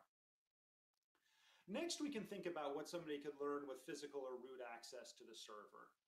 And a classic approach here coming from the differential privacy literature, actually predating differential privacy, going back to Warner's randomized response in 1965, is now called local differential privacy. And the basic idea here is that each device, before it sends its update to the server, adds noise sufficient to kind of mask any private information in that update. Noise that's large enough that there's plausible deniability about any particular interpretation of that update. And if what you're doing is aggregating binary quantities over a large population, this can work pretty well. But for really high dimensional neural network models, often this ends up, to get a reasonable privacy guarantee, you have to add so much noise that it would just break down the training process. Fortunately, we have some other solutions we can potentially apply here from the how you compute perspective. The key thing to realize is that the server doesn't really need to, someone with access to the server doesn't really need to be able to see any private data. So we can use something like a secure enclave, a trusted execution environment, to guarantee that all the server can do is take the encrypted per user updates, compute the aggregate and release the aggregate, say the average update, but never reveal the individual user updates. Another way to solve that same problem is to use cryptographic techniques coming out of secure multi-party computation. These actually allow you to get similar guarantees, but they're using an algorithmic or computational approach. so that the server is essentially now part of a cryptographic protocol. So you're kind of adding up encrypted updates, and the only thing you can possibly decrypt is the sum of those updates, but not ever get access to any individual user update. General purpose secure party multi-computation can be highly computationally expensive, enough to make it impractical for the kind of applications we have in mind. But one of the things we did in this space at Google is we developed a practical secure aggregation technique specifically for sums of model updates, or of course you can then divide and use it for averages as well, that scales to large neural networks, and also handles the unreliability of devices that you need to deal with in cross-device settings. I think Peter will say a little bit more about that in the second half of this section. So now we get to the released models and the metrics that we give to the ML engineer coordinating this process, and the final model that we deploy. And kind of security-based or access-based approaches here aren't going to be sufficient, because the ML engineer has to see some metrics to decide which models are better in order to do their job. And similarly, the deployed model needs to be usable on device. We need to make predictions from it, and we're going to show those predictions to users. That's the whole point. But if you're typing on your phone and you start typing Brendan McMahon's credit card number is, and your phone auto-completes that, obviously we have a problem, or at least I have a problem. So we want to be able to rule that kind of memorization out. And central differential privacy, where you trust the server to correctly add noise and limit the sensitivity of the model to any one user's update, is the gold standard way of making those kind of guarantees, that the model isn't memorizing any one user's data. However, those guarantees are often fairly pessimistic. They're worst case. So another class of complementary techniques here you might term empirical privacy auditing. So we run a training algorithm that we think should be private. We don't think it should memorize one user's data. Maybe we have some knobs even to control the degree to which it might memorize. And then we train different models and audit and measure how much they seem to be memorizing, and ensure that we're in a safe regime before we release those models or deploy them. So with that overview of kind of the general privacy landscape of federated learning, I'm going to turn it over to Peter to dive more in depth into differentially private federated training. Yeah, thanks, Brendan. There's a lot that we can talk about. This is a very rich space, so many interesting privacy technologies. But I think differential privacy is one that has been studied over the past more than a decade, and it deserves some of our time. So let's take a look at how we can add differential privacy to federated training. But to begin with, let's look at what differential privacy really is. So differential privacy is the statistical science of trying to learn as much as possible about a group of people or devices, while learning as little as possible about any individual in it. So we want to be able to compute metrics and models on populations, but we don't want to learn specific information about any individual that is unique to that individual. So this is where it gets a little mathy, but bear with me for a second. That's how we're going to go about defining differential privacy. Say you have two adjacent databases, and we'll talk about what we mean by adjacent databases in a bit. But let's say you have two adjacent databases. They're not identical, so they're different. And let's say we have the exact same query. We're trying to build a model. We're trying to train a neural network on these two adjacent data sets. Ideally, from a privacy perspective, we want the model that is computed on database D and the model that is computed on database D prime to be nearly the same. We want them to statistically have distributions that are very close to each other. This is because if dataset D prime does not include a certain record or individual, then by inspecting the output of the query, which is the model computed on this dataset, we wouldn't be able whether that model was computed with that record or individual or without. Now, using a bit of math, we need to try to be precise about how we're going to capture similarity between distributions over those models. So what we say is we want the distribution of the model being in a certain set S when it's computed on D versus when it's computed on D prime to be, something exponential in epsilon multiplicatively close and delta additively close, as you see on the slide. Now, to help you better understand this, if you set both epsilon and delta to 0, so think of them as exactly equal to 0 for a second, then we can show from this definition that whether I compute the model on D or D prime, I get the exact same distribution at the output. This is full privacy because, whether I look at M of D or M of D prime, I cannot distinguish at all between the two. They are statistically identical because they have exactly equal distributions. And then when you start relaxing the assumptions, when you grow delta to something like 1, or alternatively, when you grow epsilon to infinity, then you're relaxing the constraints on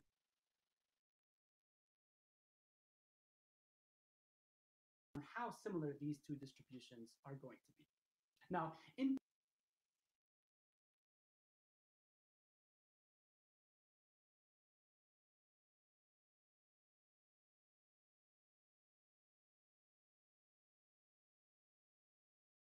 practice, there's a lot of debate on, what should delta and epsilon be set to.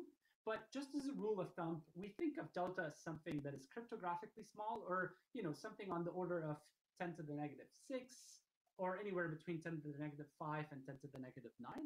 And the epsilons, it's an even bigger debate in the community of what constitutes a good epsilon, but anywhere in the single digits or even a little higher seems to be fine. But this is, again, an open question, and we do not have a concrete answer to it. Now, let's get back to this question of how do we define adjacent databases. One of the classical notions is called record level adjacency, and this is one that's used by a lot of the literature on differentially private deep learning, especially in the centralized settings of machine learning. And in this case, the difference between D and D prime is just one single record. So if you look at these two databases, there's identical record except for the presence or absence of a single record. And that's why this is called usually record level differential privacy. So here you're trying to protect essentially the absence or presence of that record. So you train with differential privacy and you get the guarantee at that level. Now, more recently, there has been a proposal to actually define adjacency as you take all the records that belong to the same user. So a user can have possibly 10 records, hundreds of records, or even thousands of records. And when you look at adjacent databases, you would basically either add or remove to go from D to D prime records belonging to the same user. Now, this is a harder, or if you want, a stronger notion of privacy, harder to achieve in some sense, but this is more meaningful, especially in the federated learning setting, or anytime you have databases that are keyed by user IDs or authorships. And this is the one that we're going to use for this talk, and this is the one that's widely used for federated learning. Now, let's look at how we train models under differential privacy, especially under user level differential privacy.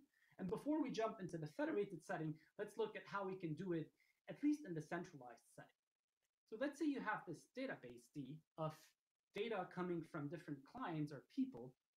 The first step is to sample a batch of clients uniformly at random. Here, for instance, I'm showing that I've sampled records 4, 7, 10, and 17, 18. This is just a random sample from the database. And what we can do as a next step is to compute the gradients of the model on these sampled records and clip the L2 norm of those gradients to S. This clipping operation, it's an L2 norm projection. You're essentially projecting onto the L2 ball of radius S. You should think about it as a way to limit the contribution of each sampled user. You want to bound how much that user can move the model in a certain route. Now, next, what you do is you aggregate those clipped gradient updates, and after you average them, you add Gaussian noise. It turns out that this combination of clipping and then after averaging, adding Gaussian noise satisfies differential privacy. But this is, a complex process because, as you can see, applying DP is easy. One has to be careful about what type of noise they're adding. In this case, it's Gaussian. You need to be sampling from a clean Gaussian distribution with cryptographic security sources, so on and so forth. So we have to be a bit careful about how we implement the mechanism. But it turns out that we have to be even more careful about how we do the privacy analysis, because we're going to repeat this process a number of times, every time updating the model, and we may do it thousands of times, and we need a way to track how the privacy guarantees would grow with the number of rounds that we compute. So this is a complex science, and one way of doing it is by relying on a tool that Google has open sourced, which is called TensorFlow Privacy. It's not the only tool. You can find other tools out there. There's one that meshes well with PyTorch, and there are others, but you have to make sure that these tools are vetted and they are doing the right thing that they should be doing. And the science of accounting relies on many things, including how we sample from the database and how we add the noise. And we're going to see it, a bit more about it in a bit. But let's go back to the federated setting. So we saw that this is how we do federated training in general, especially for model training. We execute these rounds of computations between the server and a batch of selected clients. And the easy way to add differential privacy here to this is by clipping the updates, the model updates on the device. This is exactly the same process that I showed you on a few slides back. So you actually do the L2 norm projection on device. And then upon aggregating the clipped updates that are incoming from the clients that have checked in and reported back, what you do is you add the Gaussian noise on the server. And you can execute a number of rounds. This is very similar to what we saw a few slides ago. Now, this is great. In fact, you might wonder, what can we do with this? Can we learn anything? Can we train models? And it turns out on experiments that we've conducted in this paper that you can actually train models with good accuracy. And these are not very small models. This is an example on, basically it's a language model on a Reddit posts data set. You can see that the model is not too small. It has 1.35 million parameters. But the one thing that you should see here is that it's a large corpus of users. So one thing we would like to focus on here is you can get good accuracy and good privacy if you are willing to spend a little bit more of resources, especially on the communicate side. Now, let me just walk you a little bit through the results here. As you can see, if we set the clipping norm to 15 and we start increasing the noise standard deviation per round, we'll get worse performance. That's because we're getting noisier and noisier updates. And one thing I would like to show you here is that this blue line, which corresponds to a clip norm of 15 and adding noise standard deviation of 0.003 in a round, this can correspond to strong DP guarantees, a delta of 10 to the negative 9 and an epsilon of either something like 1 or 4.5, but this assumes that you have a large population of users. And so it's important to know that you can come close to a baseline accuracy and you can achieve good performance, but then you may have to trade off other things, for instance, computation and communication, to achieve this performance. And of course, training with differential privacy until today remains a challenging, open problem in many ways, and there are a lot of interesting recent papers in this space. It's not a solved problem, but we've made a couple of very good steps in the right direction, and we believe that the technology is going to continue to improve and mature over the next few years. Now, one thing I assumed in the previous discussion is that the noise is going to be added on the server. So intrinsically, there's some trust that we're going to send these clipped updates to the server, and trust that the server is going to aggregate them and add noise. One way to relax this trust is to do something similar to what Brendan suggested in the first part, which is to clip and add the noise locally on the device. Now, this is perhaps great because we don't have to rely on the server in terms of adding the noise, but at the same time, there's a long line of research now that shows that if you follow this procedure, especially for high dimensional models, so for large, deep models, this is going to lead to a very steep hit in the accuracy. So it's almost impossible to train models with good accuracy and good privacy under this version of differential privacy, which is known as the local model of differential privacy.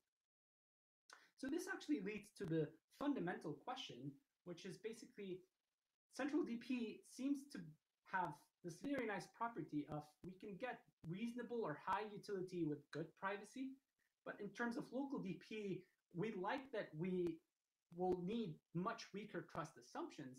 And so how can we actually get the best of both worlds? And this is really what leads to this notion of distributed differential privacy. Now, when we say distributed differential privacy, what we really mean is distributed trust models of differential privacy.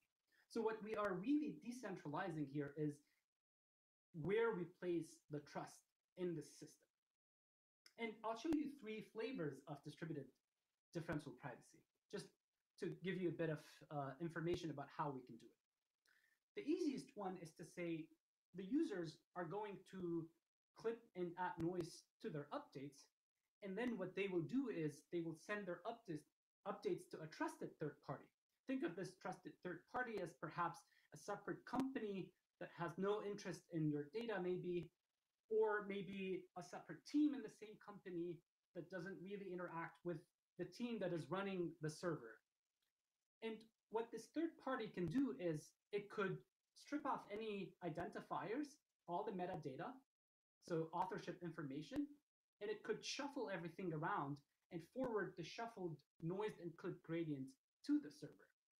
And then the server could take these gradients, it wouldn't know who sent what, and it would basically use that to compute the sum or the model update. Now we can show that under this model, we get amplification in the privacy guarantees, simply because we have anonymized the authorships of the gradients. We've kind of separated this out. We get a boost in the privacy guarantee. And this has been this kind of the focus in differential privacy over the past few years of understanding precisely how much boost we get in privacy under this type of model. But this again requires that there is a trusted third party, which is not always there. Another one that Brendan also mentioned in the earlier part of this talk is what if we use trusted computing or trusted execution environments? Here, what we can do is we can, using secure enclaves, attest that the gradients that are sent from the devices are being clipped, noised, and aggregated before that aggregate can be decrypted. So everything is done in a trusted computing kind of secure enclave, and even if you somehow have access to the raw data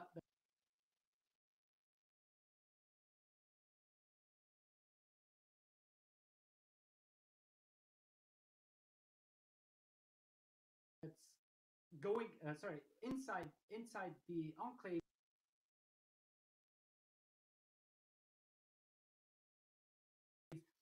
there are kind of cryptographic or secure measures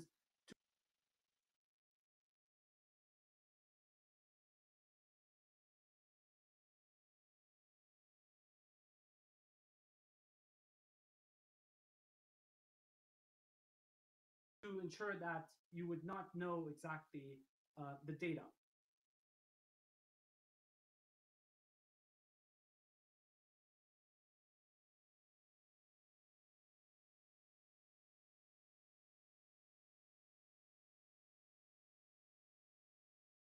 All right, so the third one is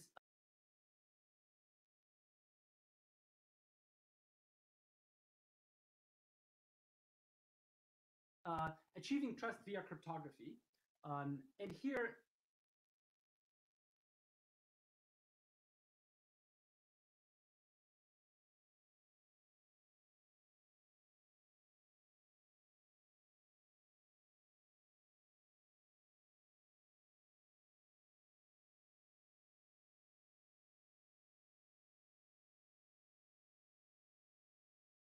using multi-party computation protocols,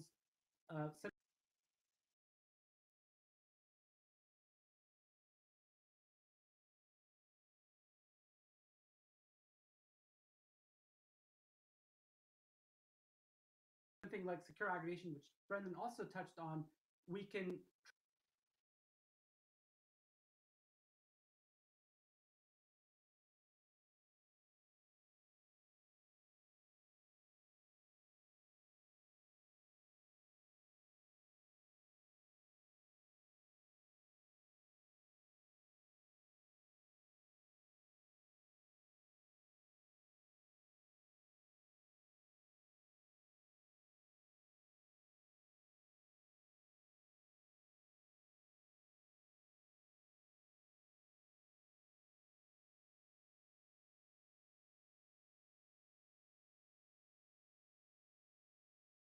individual updates from the server and only allow the server to see aggregates.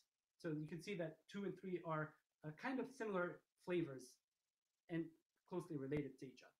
So in the remainder of this part, I'm going to focus on this third axis, which is achieving trust via cryptography. And I'm going to zoom in and talk about secure aggregation.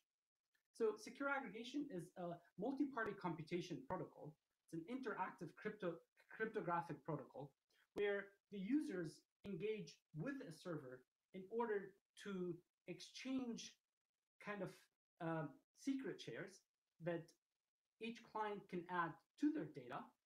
And when they add to their data, if you look at that update, which is the true data plus those secret shares that have been added, it would not be at all, it would not make any sense. It would essentially not leak any information because it's kind of cryptographically secure.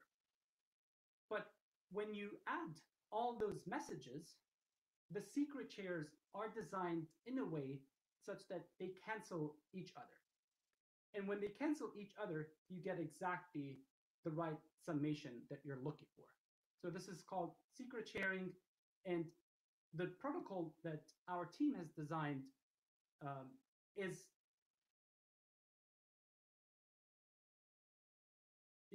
based on secret sharing, but it also includes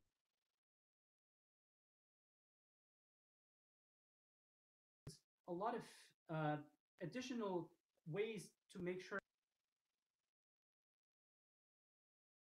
that this is robust to dropouts, because clients can disappear. As we saw some of the challenges of federated learning, some people can start the computation but never reappear.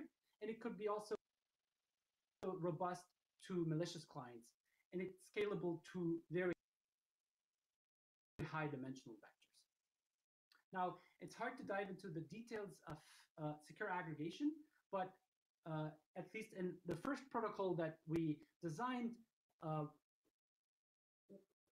we showed that you get reasonable expansion in the communication budget for models with anywhere between 1 million and 16 million parameters and populations of 1 to 10,000.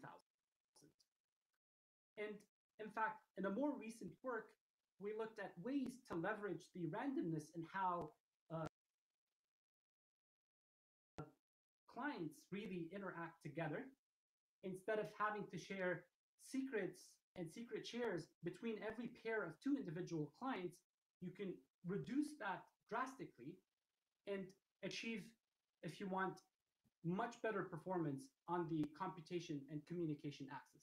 So this is really a table that compares the new algorithm, which got published in CCS 2020, to the original algorithm, which was published in CCS 2017. And the one main thing that you notice notice is that this quadratic dependency on the number of clients in the round is reduced to something kind of logarithmic. So something on the order of n log n. And that's a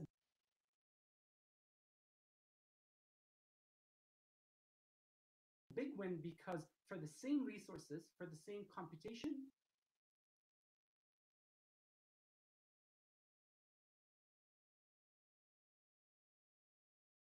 and communication resources, now we can suddenly support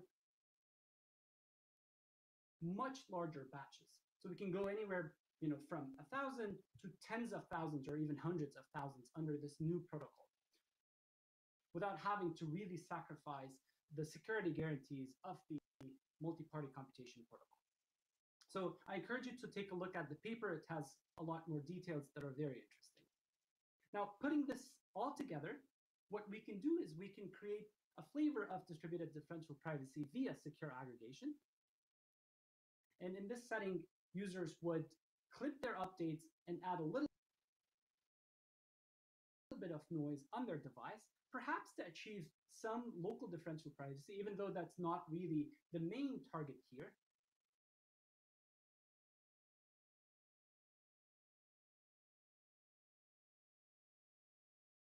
But it gives you some layer of protection in case secure aggregation was totally broken, but that's not really the objective. But the whole point is that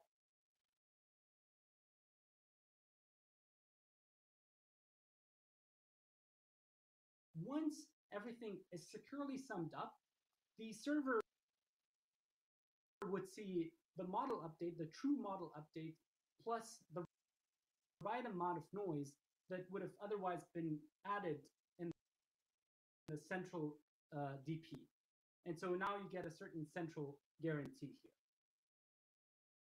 All right, so this is everything I wanted to say on this distributed DP front. In the last bit of this tutorial, or this part of the tutorial, I want to focus on, how can we achieve precise DP guarantees for real-world cross-device federated learning.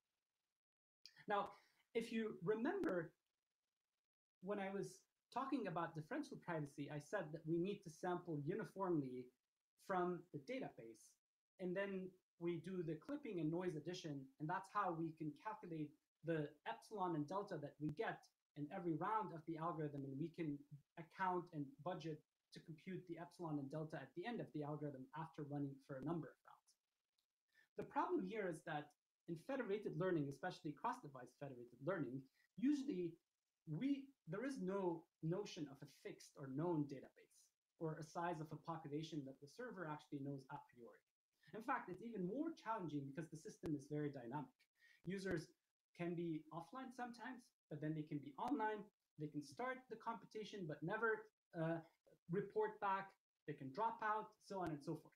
So this introduces a big challenge on the differential privacy axis if we want to compute a precise epsilon and delta. So for privacy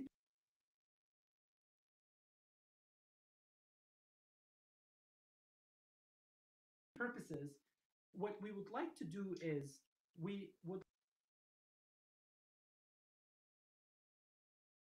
like to have kind of a protocol or an algorithm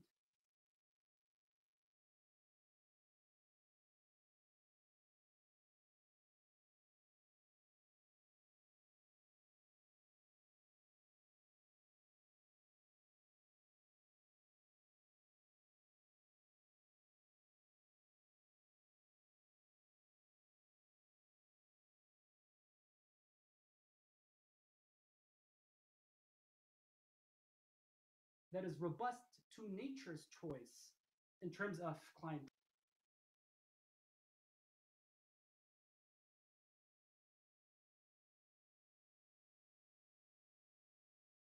dropout or availability, and that could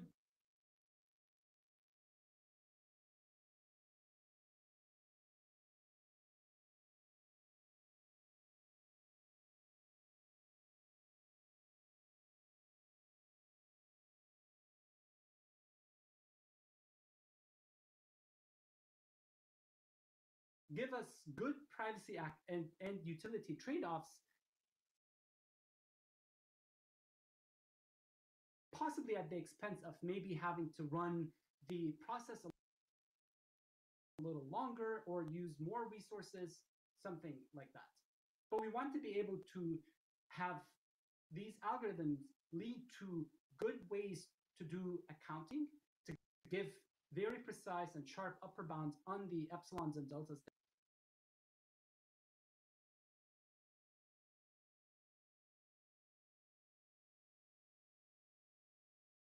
that we get. And we want these algorithms to also preserve the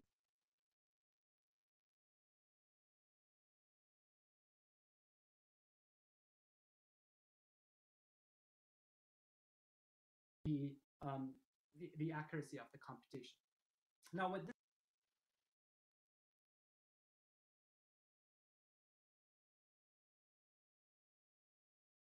this leads to is we kind of are looking for things where we shift all the randomness and coordination a little away from the server to the clients, so that the clients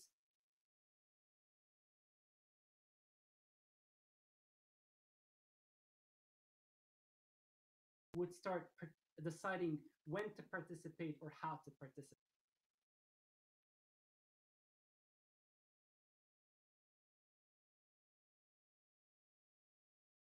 So thinking a little bit more on this front,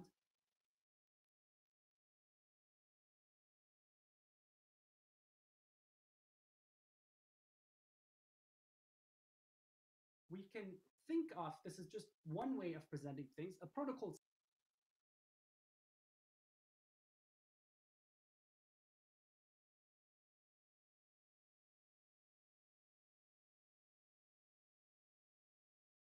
schema for DP in the cross-device federated learning. This is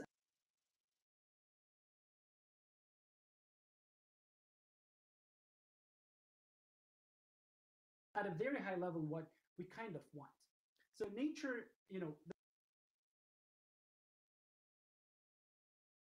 there is a set of population. This is C population here.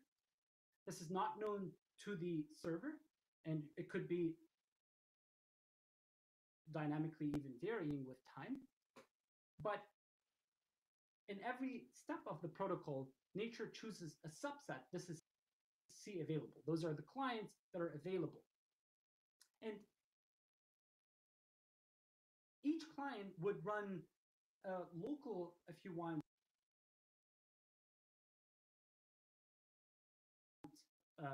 computation to decide whether or not it's going to check in. And this computation could be a function of time or other variables that we can, or states that we can feed to it.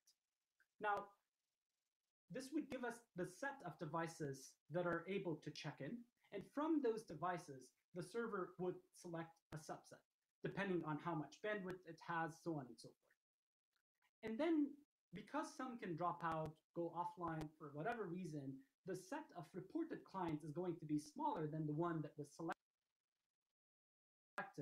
by the server to report. And so then what the server sees at the end of the day is the local updates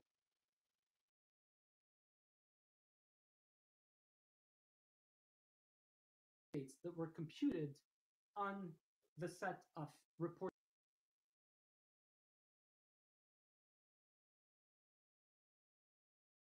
clients. And those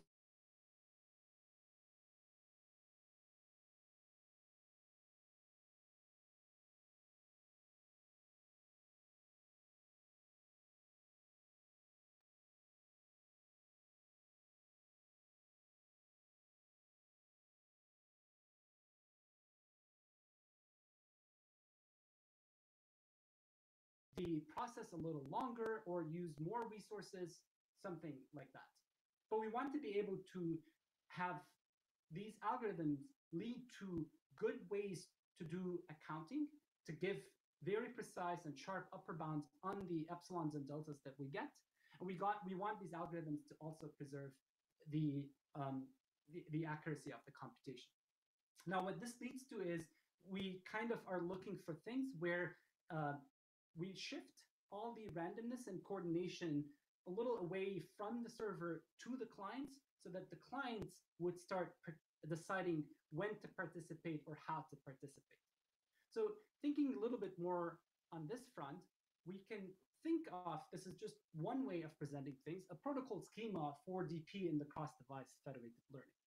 This is at a very high level what we kind of want. So nature, there is a set of population. This is C population here.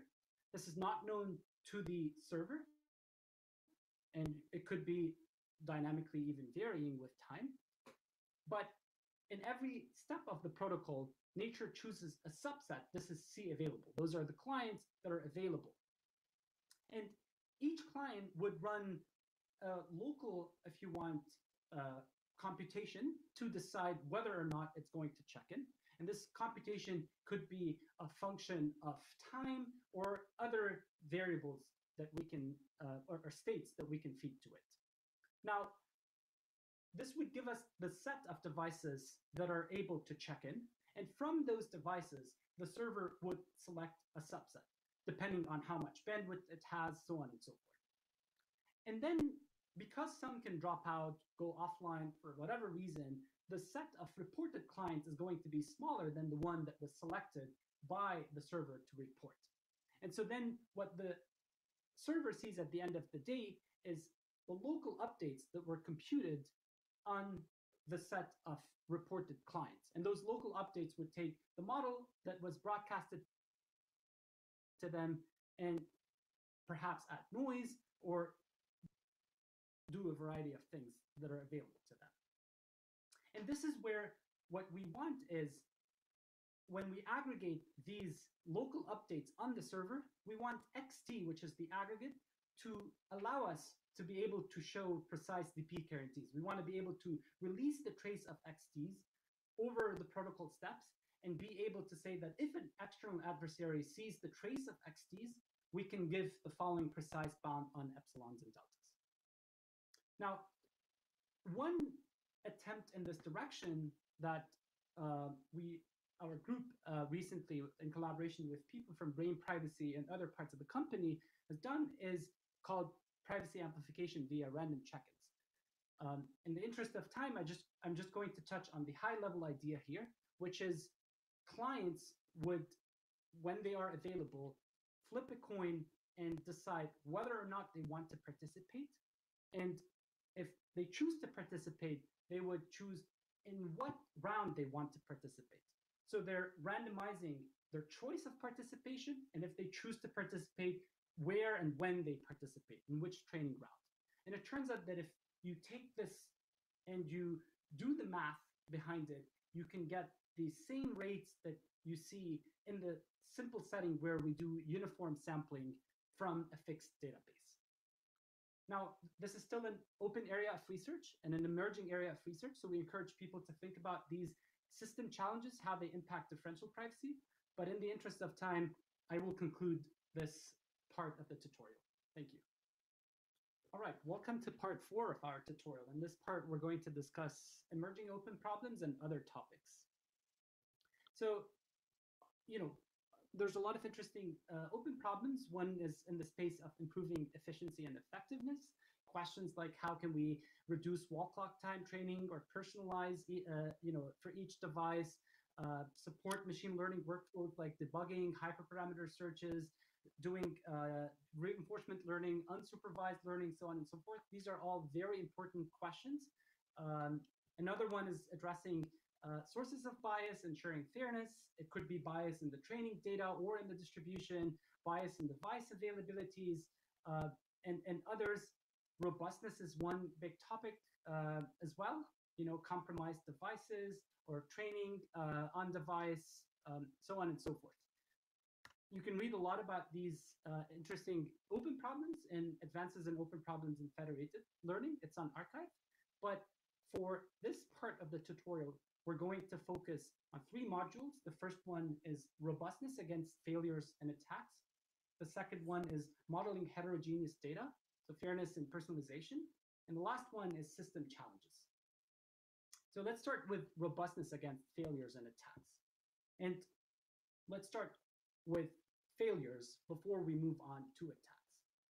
So remember, this is how federated training proceeds between train, evaluate on decentralized data.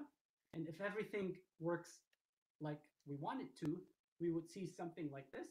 As the number of communication rounds increases, we see that the accuracy is increasing and all the metrics are looking great.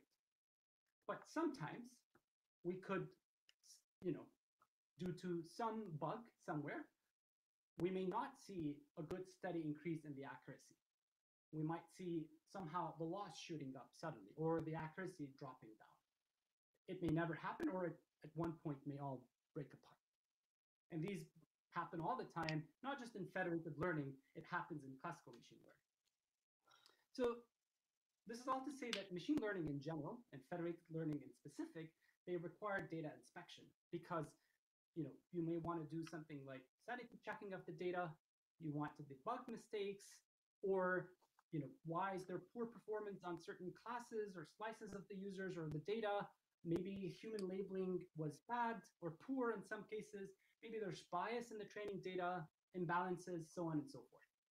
And for all these types of tasks that a machine learning modeler may want to do, usually they involve a form of data inspection by either grabbing random training examples or those on which we have a misclassification event, so on and so forth, as you see in this table. Now, in machine learning, if everything is centralized, this may be accessible to the engineer. But in federated learning, the whole premise is that we're never going to collect raw training examples. Remember, we said we only take focused minimal updates. And so it defeats the whole story of federated learning in some sense to ask users to send us some specific examples from their local stores.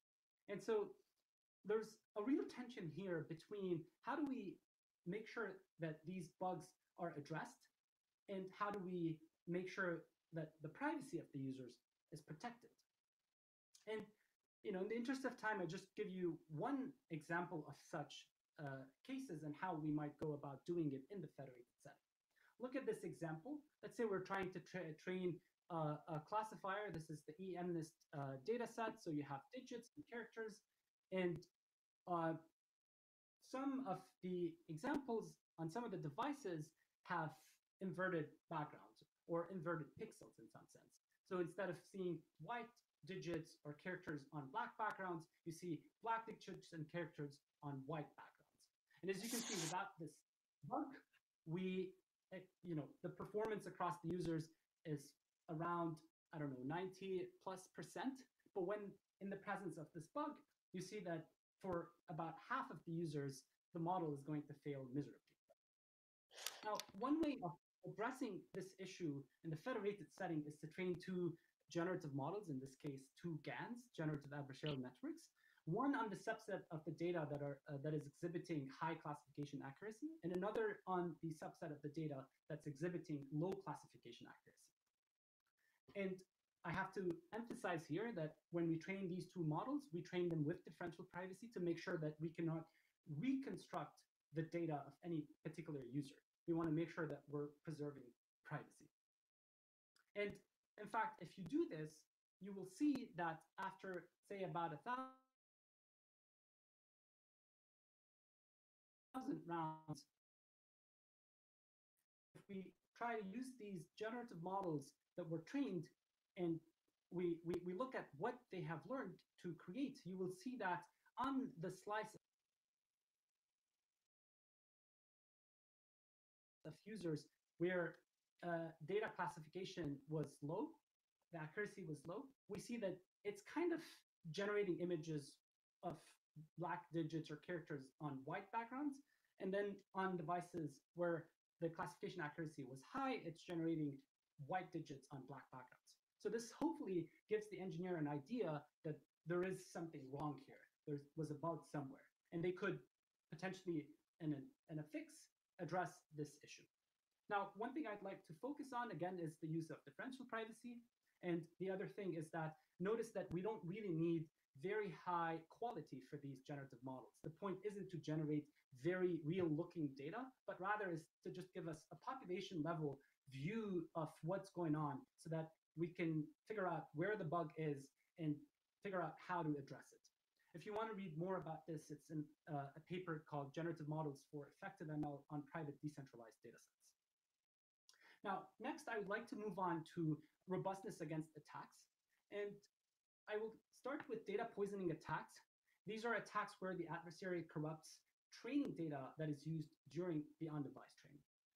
And the second flavor of attacks are called model poisoning attacks. And here, as opposed to corrupting the training data, what you would do is you would actually break into the training binaries and change the way the model is being trained. So you would actually have control over the optimization algorithm that's being used locally to update the model. Now, if we compare these two to each other, the first one, which is data poisoning, requires that the adversary injects poison data into compromised clients.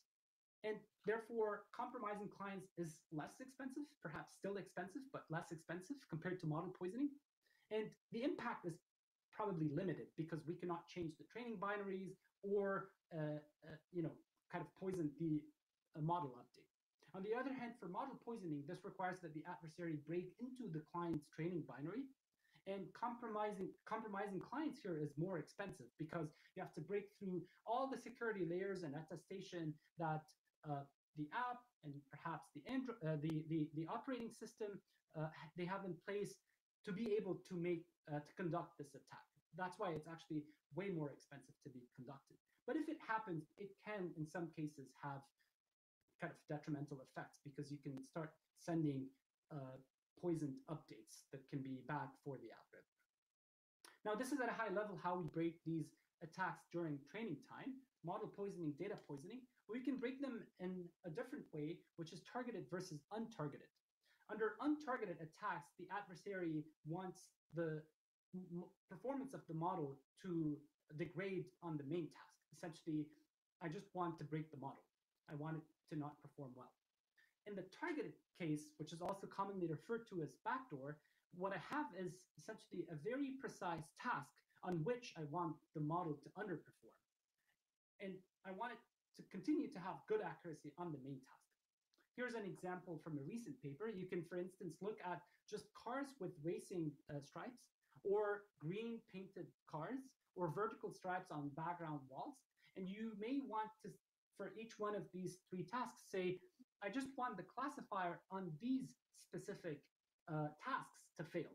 But on any other task, on any label or whatnot, I want the model to continue to perform well. These are called semantic attacks. And these are, a subset of targeted attacks. Now, in a recent work, we have our team has looked at, how easy it is to backdoor federated learning. We focused on targeted attacks, the ones that I was just describing, and we looked at model poisoning, which is the strong version of attacks where you can send arbitrary model updates back to the server. And the paper is on arXiv. We have the code open sourced on GitHub for people to use and build on. I wanted to show you quickly on, a small EMNIS data set, our experiments. We chose 20 random users and we changed their 7s to 1s. That's essentially the backdoor task. We wanted to make sure that the model that, it works well on most of the digits or all of the digits except for the 7s of those 20 clients. That's how we formed the specific targeted task that we want to backdoor. And you can see that we had one attacker in every round, 30 clients per round. And the main takeaway here from the slide is that doing a simple combination of bounding the norm of the updates and adding a little bit of noise takes us a long way. You can see that the performance on the main task is not at all impacted under all these defenses, whereas the performance on the backdoor task is significantly reduced when we do a combination of bounding the norm and adding a teeny tiny bit of noise. Now, this may remind you of differential privacy. The point here is not to achieve differential privacy, so we're not computing epsilons and deltas or reporting them. We're just using the fact that this way of training models prevents it from overfitting to any particular individual. Now, this is a very rich area of research, so we encourage people to look at it. As you can see, shortly after our paper came another paper, mostly that tries to do attacks again for these kind of tail tasks, not the heavy or the head tasks. And there's a lot of tension between robustness and privacy and also fairness. So there's a rich intersection and tension between the different criteria that we may want to look at. We think that there's a call to action here. We need more benchmarking problems. We urge people, researchers, to look at more realistic scenarios and realistic poisoning rates. So I will leave it here, but this is all to say that there's a lot of interesting work that's happening, and we hope that people will continue to look at it. With that, I'll hand it off to Virginia. Thanks, Peter. So I'm going to talk a little bit about modeling heterogeneous federated data. In some sense, this is a very fundamental question in federated learning, right? So before we actually perform the training and before we think about adding privacy on top of that training, there's a question of how should we actually model the data? So what's the model that we're using, that we're performing training on? And this is also a kind of recent and ongoing area of work. And part of the reason is that these two problems I'll talk about today, fairness and personalization, are on their own receiving a lot of attention for kind of other domains. So there's a lot of work going on separate from federated learning on these problems. But I think that federated learning is really an interesting and motivating application for both of these issues of fairness and personalization. So I'm going to start by talking about fairness and how fairness can come into play in federated learning. And then I'll talk about some high-level techniques for personalizing federated models. So first, let's kind of just go back and recall the objective that we proposed looking at back in part 2 when we were talking about federated optimization. So we talked about trying to estimate the sort of true underlying risk of the data and the population of devices, and on each of those devices, the population of data that's generated on those devices. And we talked about estimating this true expected risk via this empirical risk objective. So one thing to be aware of when thinking about kind of solving these very popular empirical risk minimization objectives is that at a high level, what you're trying to do often is to minimize an average of the losses across the devices. And this is a very intuitive thing to do. We're minimizing the expected performance. But one thing to be cautious about is that, if you're just looking at the average performance, there are no accuracy guarantees for individual devices or clients in the network. And in particular, if you kind of focus just on this expected performance, you might do well on average, but while having the performance vary widely across the network.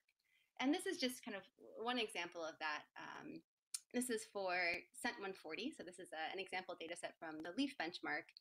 And what you see is that if you look at the test accuracy, the distribution of test accuracy across devices, if you solve a kind of just an ERM objective for this problem, what you can see is that on average you do quite well, but for a subset of the devices, the performance could be quite poor.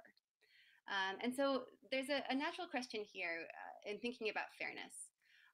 So obviously we want to do well on average, but there's also a question of if we can encourage a more fair or uniform quality of service across the network and a more fair distribution of the model performance across the devices or clients.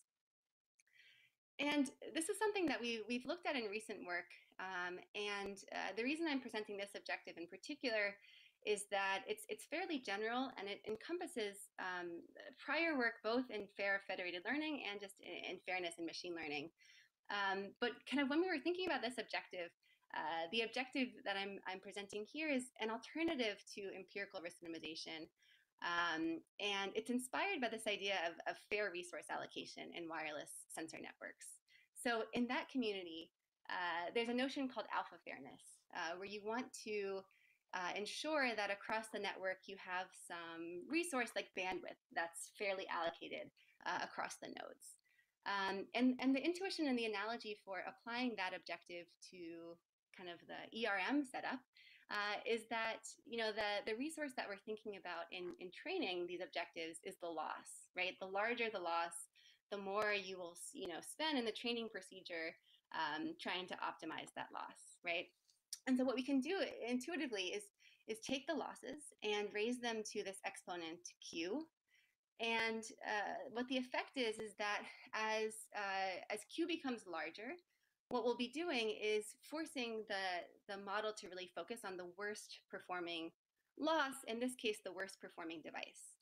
And if you go to the extreme, where Q is equal to infinity here, you get back a notion of min-max fairness, where you want to minimize the worst performing loss across all of the devices. And this has been explored both in the fairness literature. This is commonly referred to as representation disparity. So we're ensuring that there's no disparity across here the representation is in terms of the devices.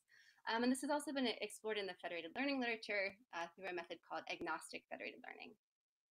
But the nice thing about thinking about it in terms of this kind of general framework is that you can think about tuning this parameter Q depending on, you know, how you want to trade off the idea of kind of the average accuracy versus this notion of representation fairness. Okay, and you know, just going back to this previous example, kind of the key idea for why this can be beneficial is you can still do very well on average, but you're avoiding you know, these concerning quality of service situations where you're doing quite poor on some of the devices. And in looking at this across kind of a suite of federated data sets, so these data sets are from the LEAF benchmark, what we can see is that, you know, while still doing well, exactly as well on average, we can actually cut the variance of the test accuracy distribution in half. And so what we're able to do is, you know, in terms of that kind of ERM objective, if what we care about is the average accuracy, we can do just as well, but while reducing the variability and helping to promote fairness. Okay, and this is kind of just one potential way to think about fairness in the federated setting, but I think this is a really interesting and ongoing area of work. And as Peter mentioned, it's really interesting to think about fairness in particular and how it composes with other sorts of constraints in the federated setting. So not just accuracy, but also things like privacy and robustness, which may have an effect on fairness as well. Now I want to kind of go back to this slide on the ERM objective for federated learning and point out one very important assumption that we are making here, which is that we're seeing a sample of devices. And in addition, those devices may themselves be generating data according to their own distribution, right? And so this is the kind of idea we've been talking about a lot, that the data itself might be heterogeneous and variable, and that can affect the optimization procedure. It can affect the fairness of the model that's trained. But even more fundamentally, it can also affect, you know, whether we actually want to train just a single model for all of the devices in the network, or whether we want to consider potentially learning separate or personalized models for those devices. And so kind of thinking more generally here, you know, the higher level question is, how should we really be modeling this federated data? You know, on one extreme, you can imagine learning just a separate model for each of the devices. The obvious downside here is that some of these devices might not have much data. And so this is super personalized, but it doesn't really allow you to learn from your peers in the network or from similar devices. On the other extreme, kind of the de facto that we've been talking about is that you're learning just a single model, so one global model kind of for all of the devices or clients in the network. And this certainly enables a lot of learning, but the issue is that if you use this kind of just as is, there's not necessarily any form of personalization here that's happening for the devices. And so kind of, what we might hope for is something in between. We like to learn from our peers in the network, but we like to do so in a smart way, where we still are able to kind of take that shared model, but also personalize it to heterogeneous data on the devices. Okay, and in terms of thinking about approaches for personalization, again, I just want to mention that each of these areas is quite broad. There's a lot of really exciting ongoing work in the areas of multitask learning and fine-tuning and meta-learning. But I wanted to mention these as some high-level approaches that can be quite useful for thinking about personalization for federated learning. So the first approach here, multitask learning, the high-level idea is that at the same time that you're learning kind of these independent models, these personalized models, you're also learning kind of the shared structure that exists between those models. So you're jointly learning all of these personalized models at once. Alternatively, you can think about doing something kind of in a post-processing way. So you can think instead about kind of maybe learning a global model, just as we've been talking about, say, using federated averaging, but then deploying that model and fine-tuning or adapting it on local data. And I wanted to mention that there's a lot of conflicting terminology out there. This is also sometimes referred to as transfer learning, and you can also think about going from one source to a target where that target really differs in terms of the domain as being a domain adaptation problem. Transfer learning also sometimes more broadly refers to all of these problems. So you're transferring knowledge between tasks. But one particularly exciting area within kind of fine-tuning and transfer learning is the problem of meta-learning. And that's another one that I'll mention because it actually has some very close ties to federated learning. And kind of one distinction between just, maybe learning this kind of black box global model and then fine-tuning it is that in meta-learning, the idea is, you are thinking about producing some initialization as your final product, where that initialization is learned over multiple tasks. So you're learning to learn this good initialization that you can then fine-tune. Okay, so I'm just going to say a little bit more about each of these areas. So first, with regards to multitask learning, the key idea here is that we're thinking about a task as being a device. So you can think about each device as generating its own data, and we're thinking about that as a separate task. In multitask learning, broadly, the goal is to improve generalization by taking the training signals of related tasks and using them as a form of inductive bias. So we're jointly learning between these related tasks or related devices. And just to kind of make this more concrete, if we go back to kind of our previous ERM objective, the way that you can think about this is that now, instead of having a single global model, we have one separate model for each task or device.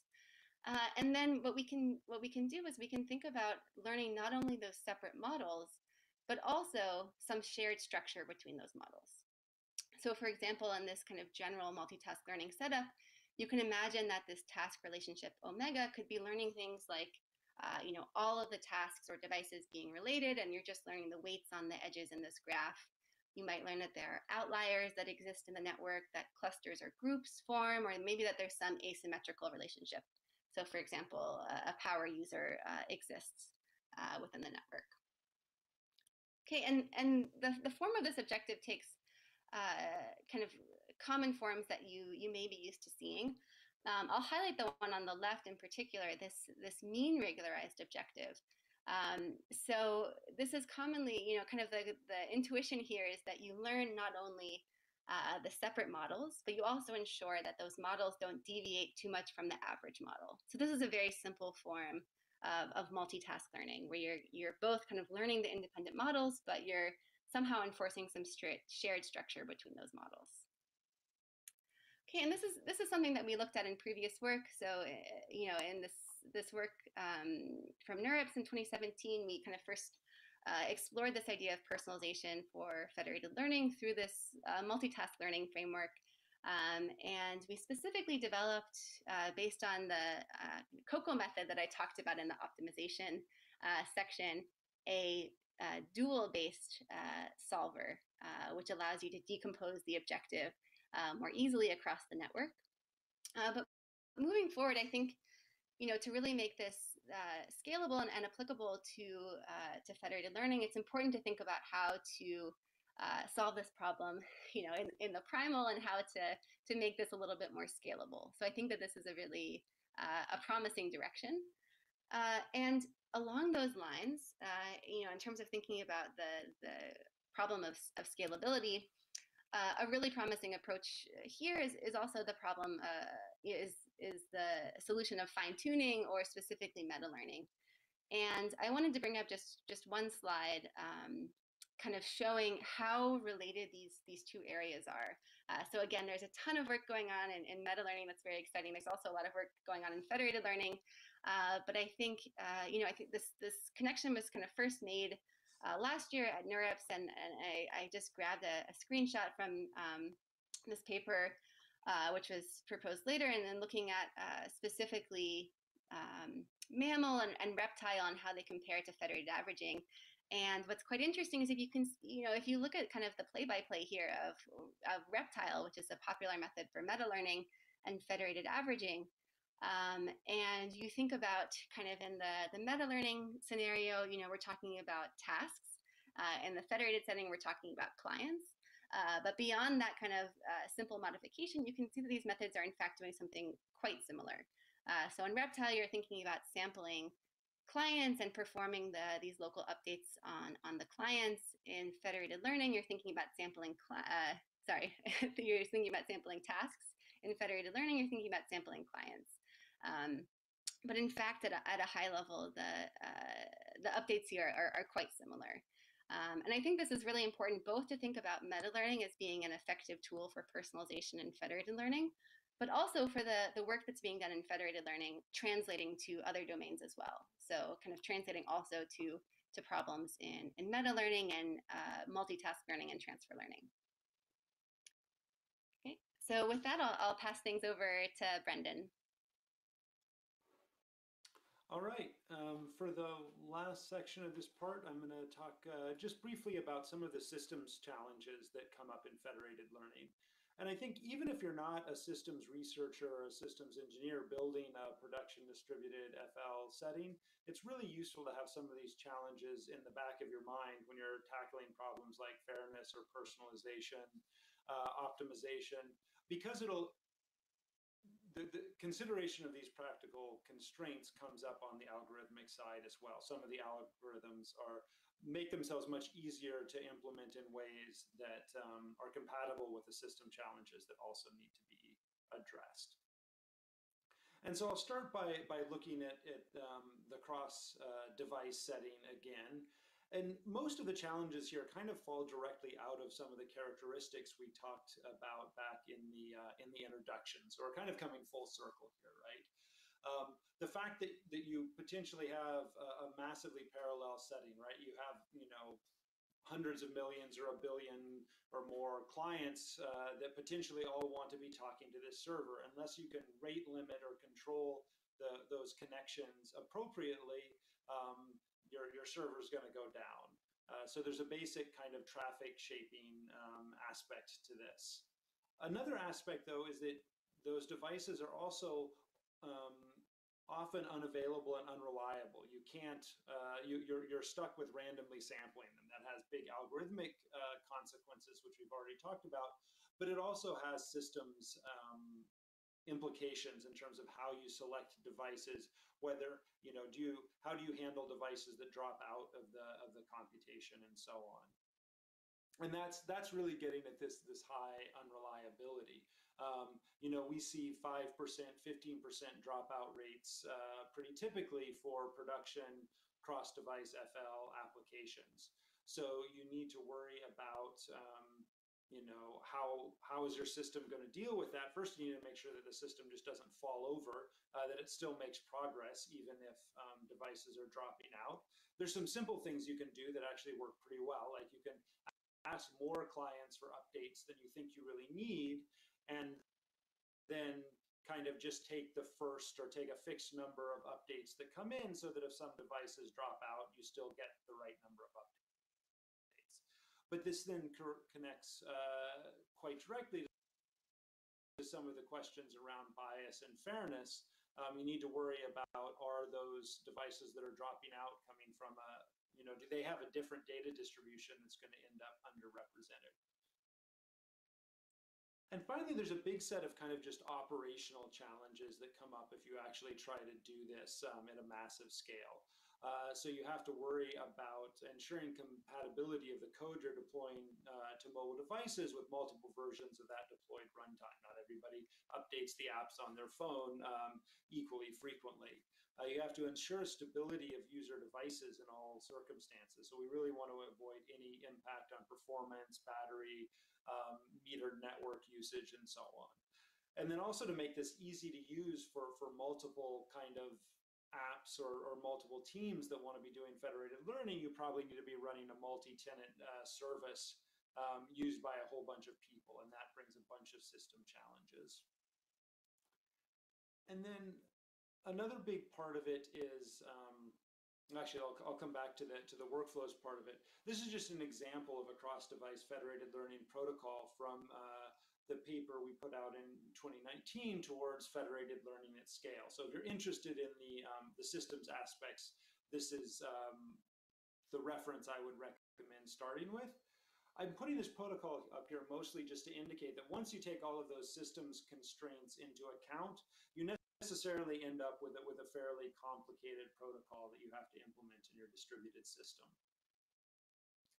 And this actually connects back really nicely to some of the things I was saying about TensorFlow Federated. TensorFlow Federated was designed with these kind of production constraints in mind. In particular, the idea of having a declarative specification of the federated computation means we can then kind of compile that computation down to run on a wide range of kind of deployment environments. In particular, since algorithms are specified kind of generically in terms of a federated mean or federated sum operator, that can then be decomposed, and the implementation of that might actually be, a multi-tier aggregation where you do some aggregation at the leaves, and then you pass those up to other aggregators and so on, which allows you to get a lot of scalability. But the point is that by specifying computations in this way, we have a lot of flexibility to provide efficient runtimes that work in a bunch of different scenarios. The other thing, of course, that's important here is making sure that those local computations can be packaged up and shipped to device. So you also are set up to handle some of the runtime compatibility issues I was mentioning. And then developer workflows are a really big part of this, right? If you actually have a lot of ML engineers trying to be productive in this setting, you have to answer a bunch of questions or provide a bunch of functionality in addition to just training in a single model. You need to be able to train a lot of models. You need to be able to get metrics from those models, compare them, do hyperparameter searches. And then when a model isn't converging or breaking, you need access to enough metrics or debugging tools to figure out what's going on. This gets at some of what Peter was talking about earlier in this section. And finally, I wanted to zoom in just a little bit on one specific issue, which is the variability in population scales and availability patterns. So devices typically meet the eligibility requirements, being idle and plugged in and on free Wi-Fi at night when they're charging on a bedside table or something. And so if you're training, say, an English language model, especially say a US English language next word prediction model, you're going to see very spiky availability. And that's something that you need to take into account both algorithmically, but also from a systems perspective. If you're just selecting clients at a constant rate, you're either going to be getting far too many or far too few devices. The other thing I wanted to point out here is that it's actually also really important to be able to handle really small populations, right? Like you might have just a team of developers that want to be testing things out on the production infrastructure, and there's tens of them. And so there you actually need to coordinate phones to get them to show up at the same time so that they can actually make progress and complete a round with a sufficient number of updates. Whereas if you have really huge populations, you have the inverse problem. You want to be turning most of the devices away and making sure your server isn't overwhelmed. So scaling down is a big problem as well as scaling up. a lot of those considerations are specific to kind of the cross-device setting. That is, a lot of things get easier if you're talking about a cross-silo setting where the clients are running in a data center, right? You have high reliability, most clients can participate in all rounds, you have faster compute and network all around. But there are some other kind of systems challenges that are specific potentially to the cross-silo federated learning setting. We talked about a bunch of the types of heterogeneity that come up in the cross-device setting, but one thing that does tend to be homogeneous is you're doing federated learning across, users of a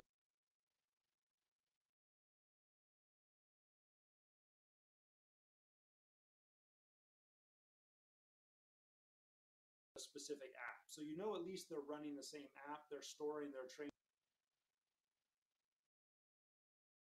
data in the same format. And so you can use the same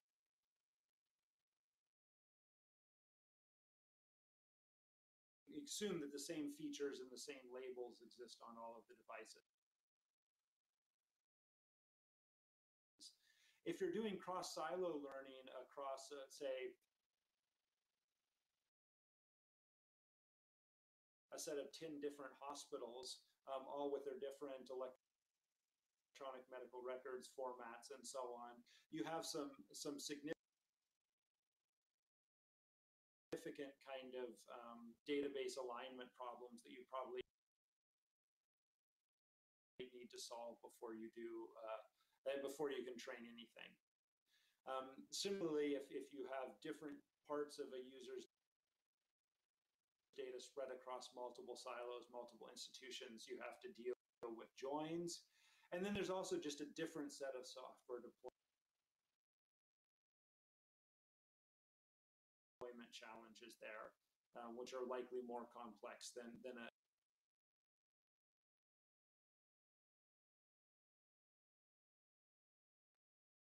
simple setting where each client is just running the same app. So there's lots more we could go into on the system challenges side of things, but this just gives you a flavor of some of the things that come up when you do this, when you're making federated learning work in practice. And I think with that, we'll end the tutorial. There's going to be a few different ways you can get questions to us, so tune in to the tutorial homepage, and yeah, we're looking forward to interacting. Thanks.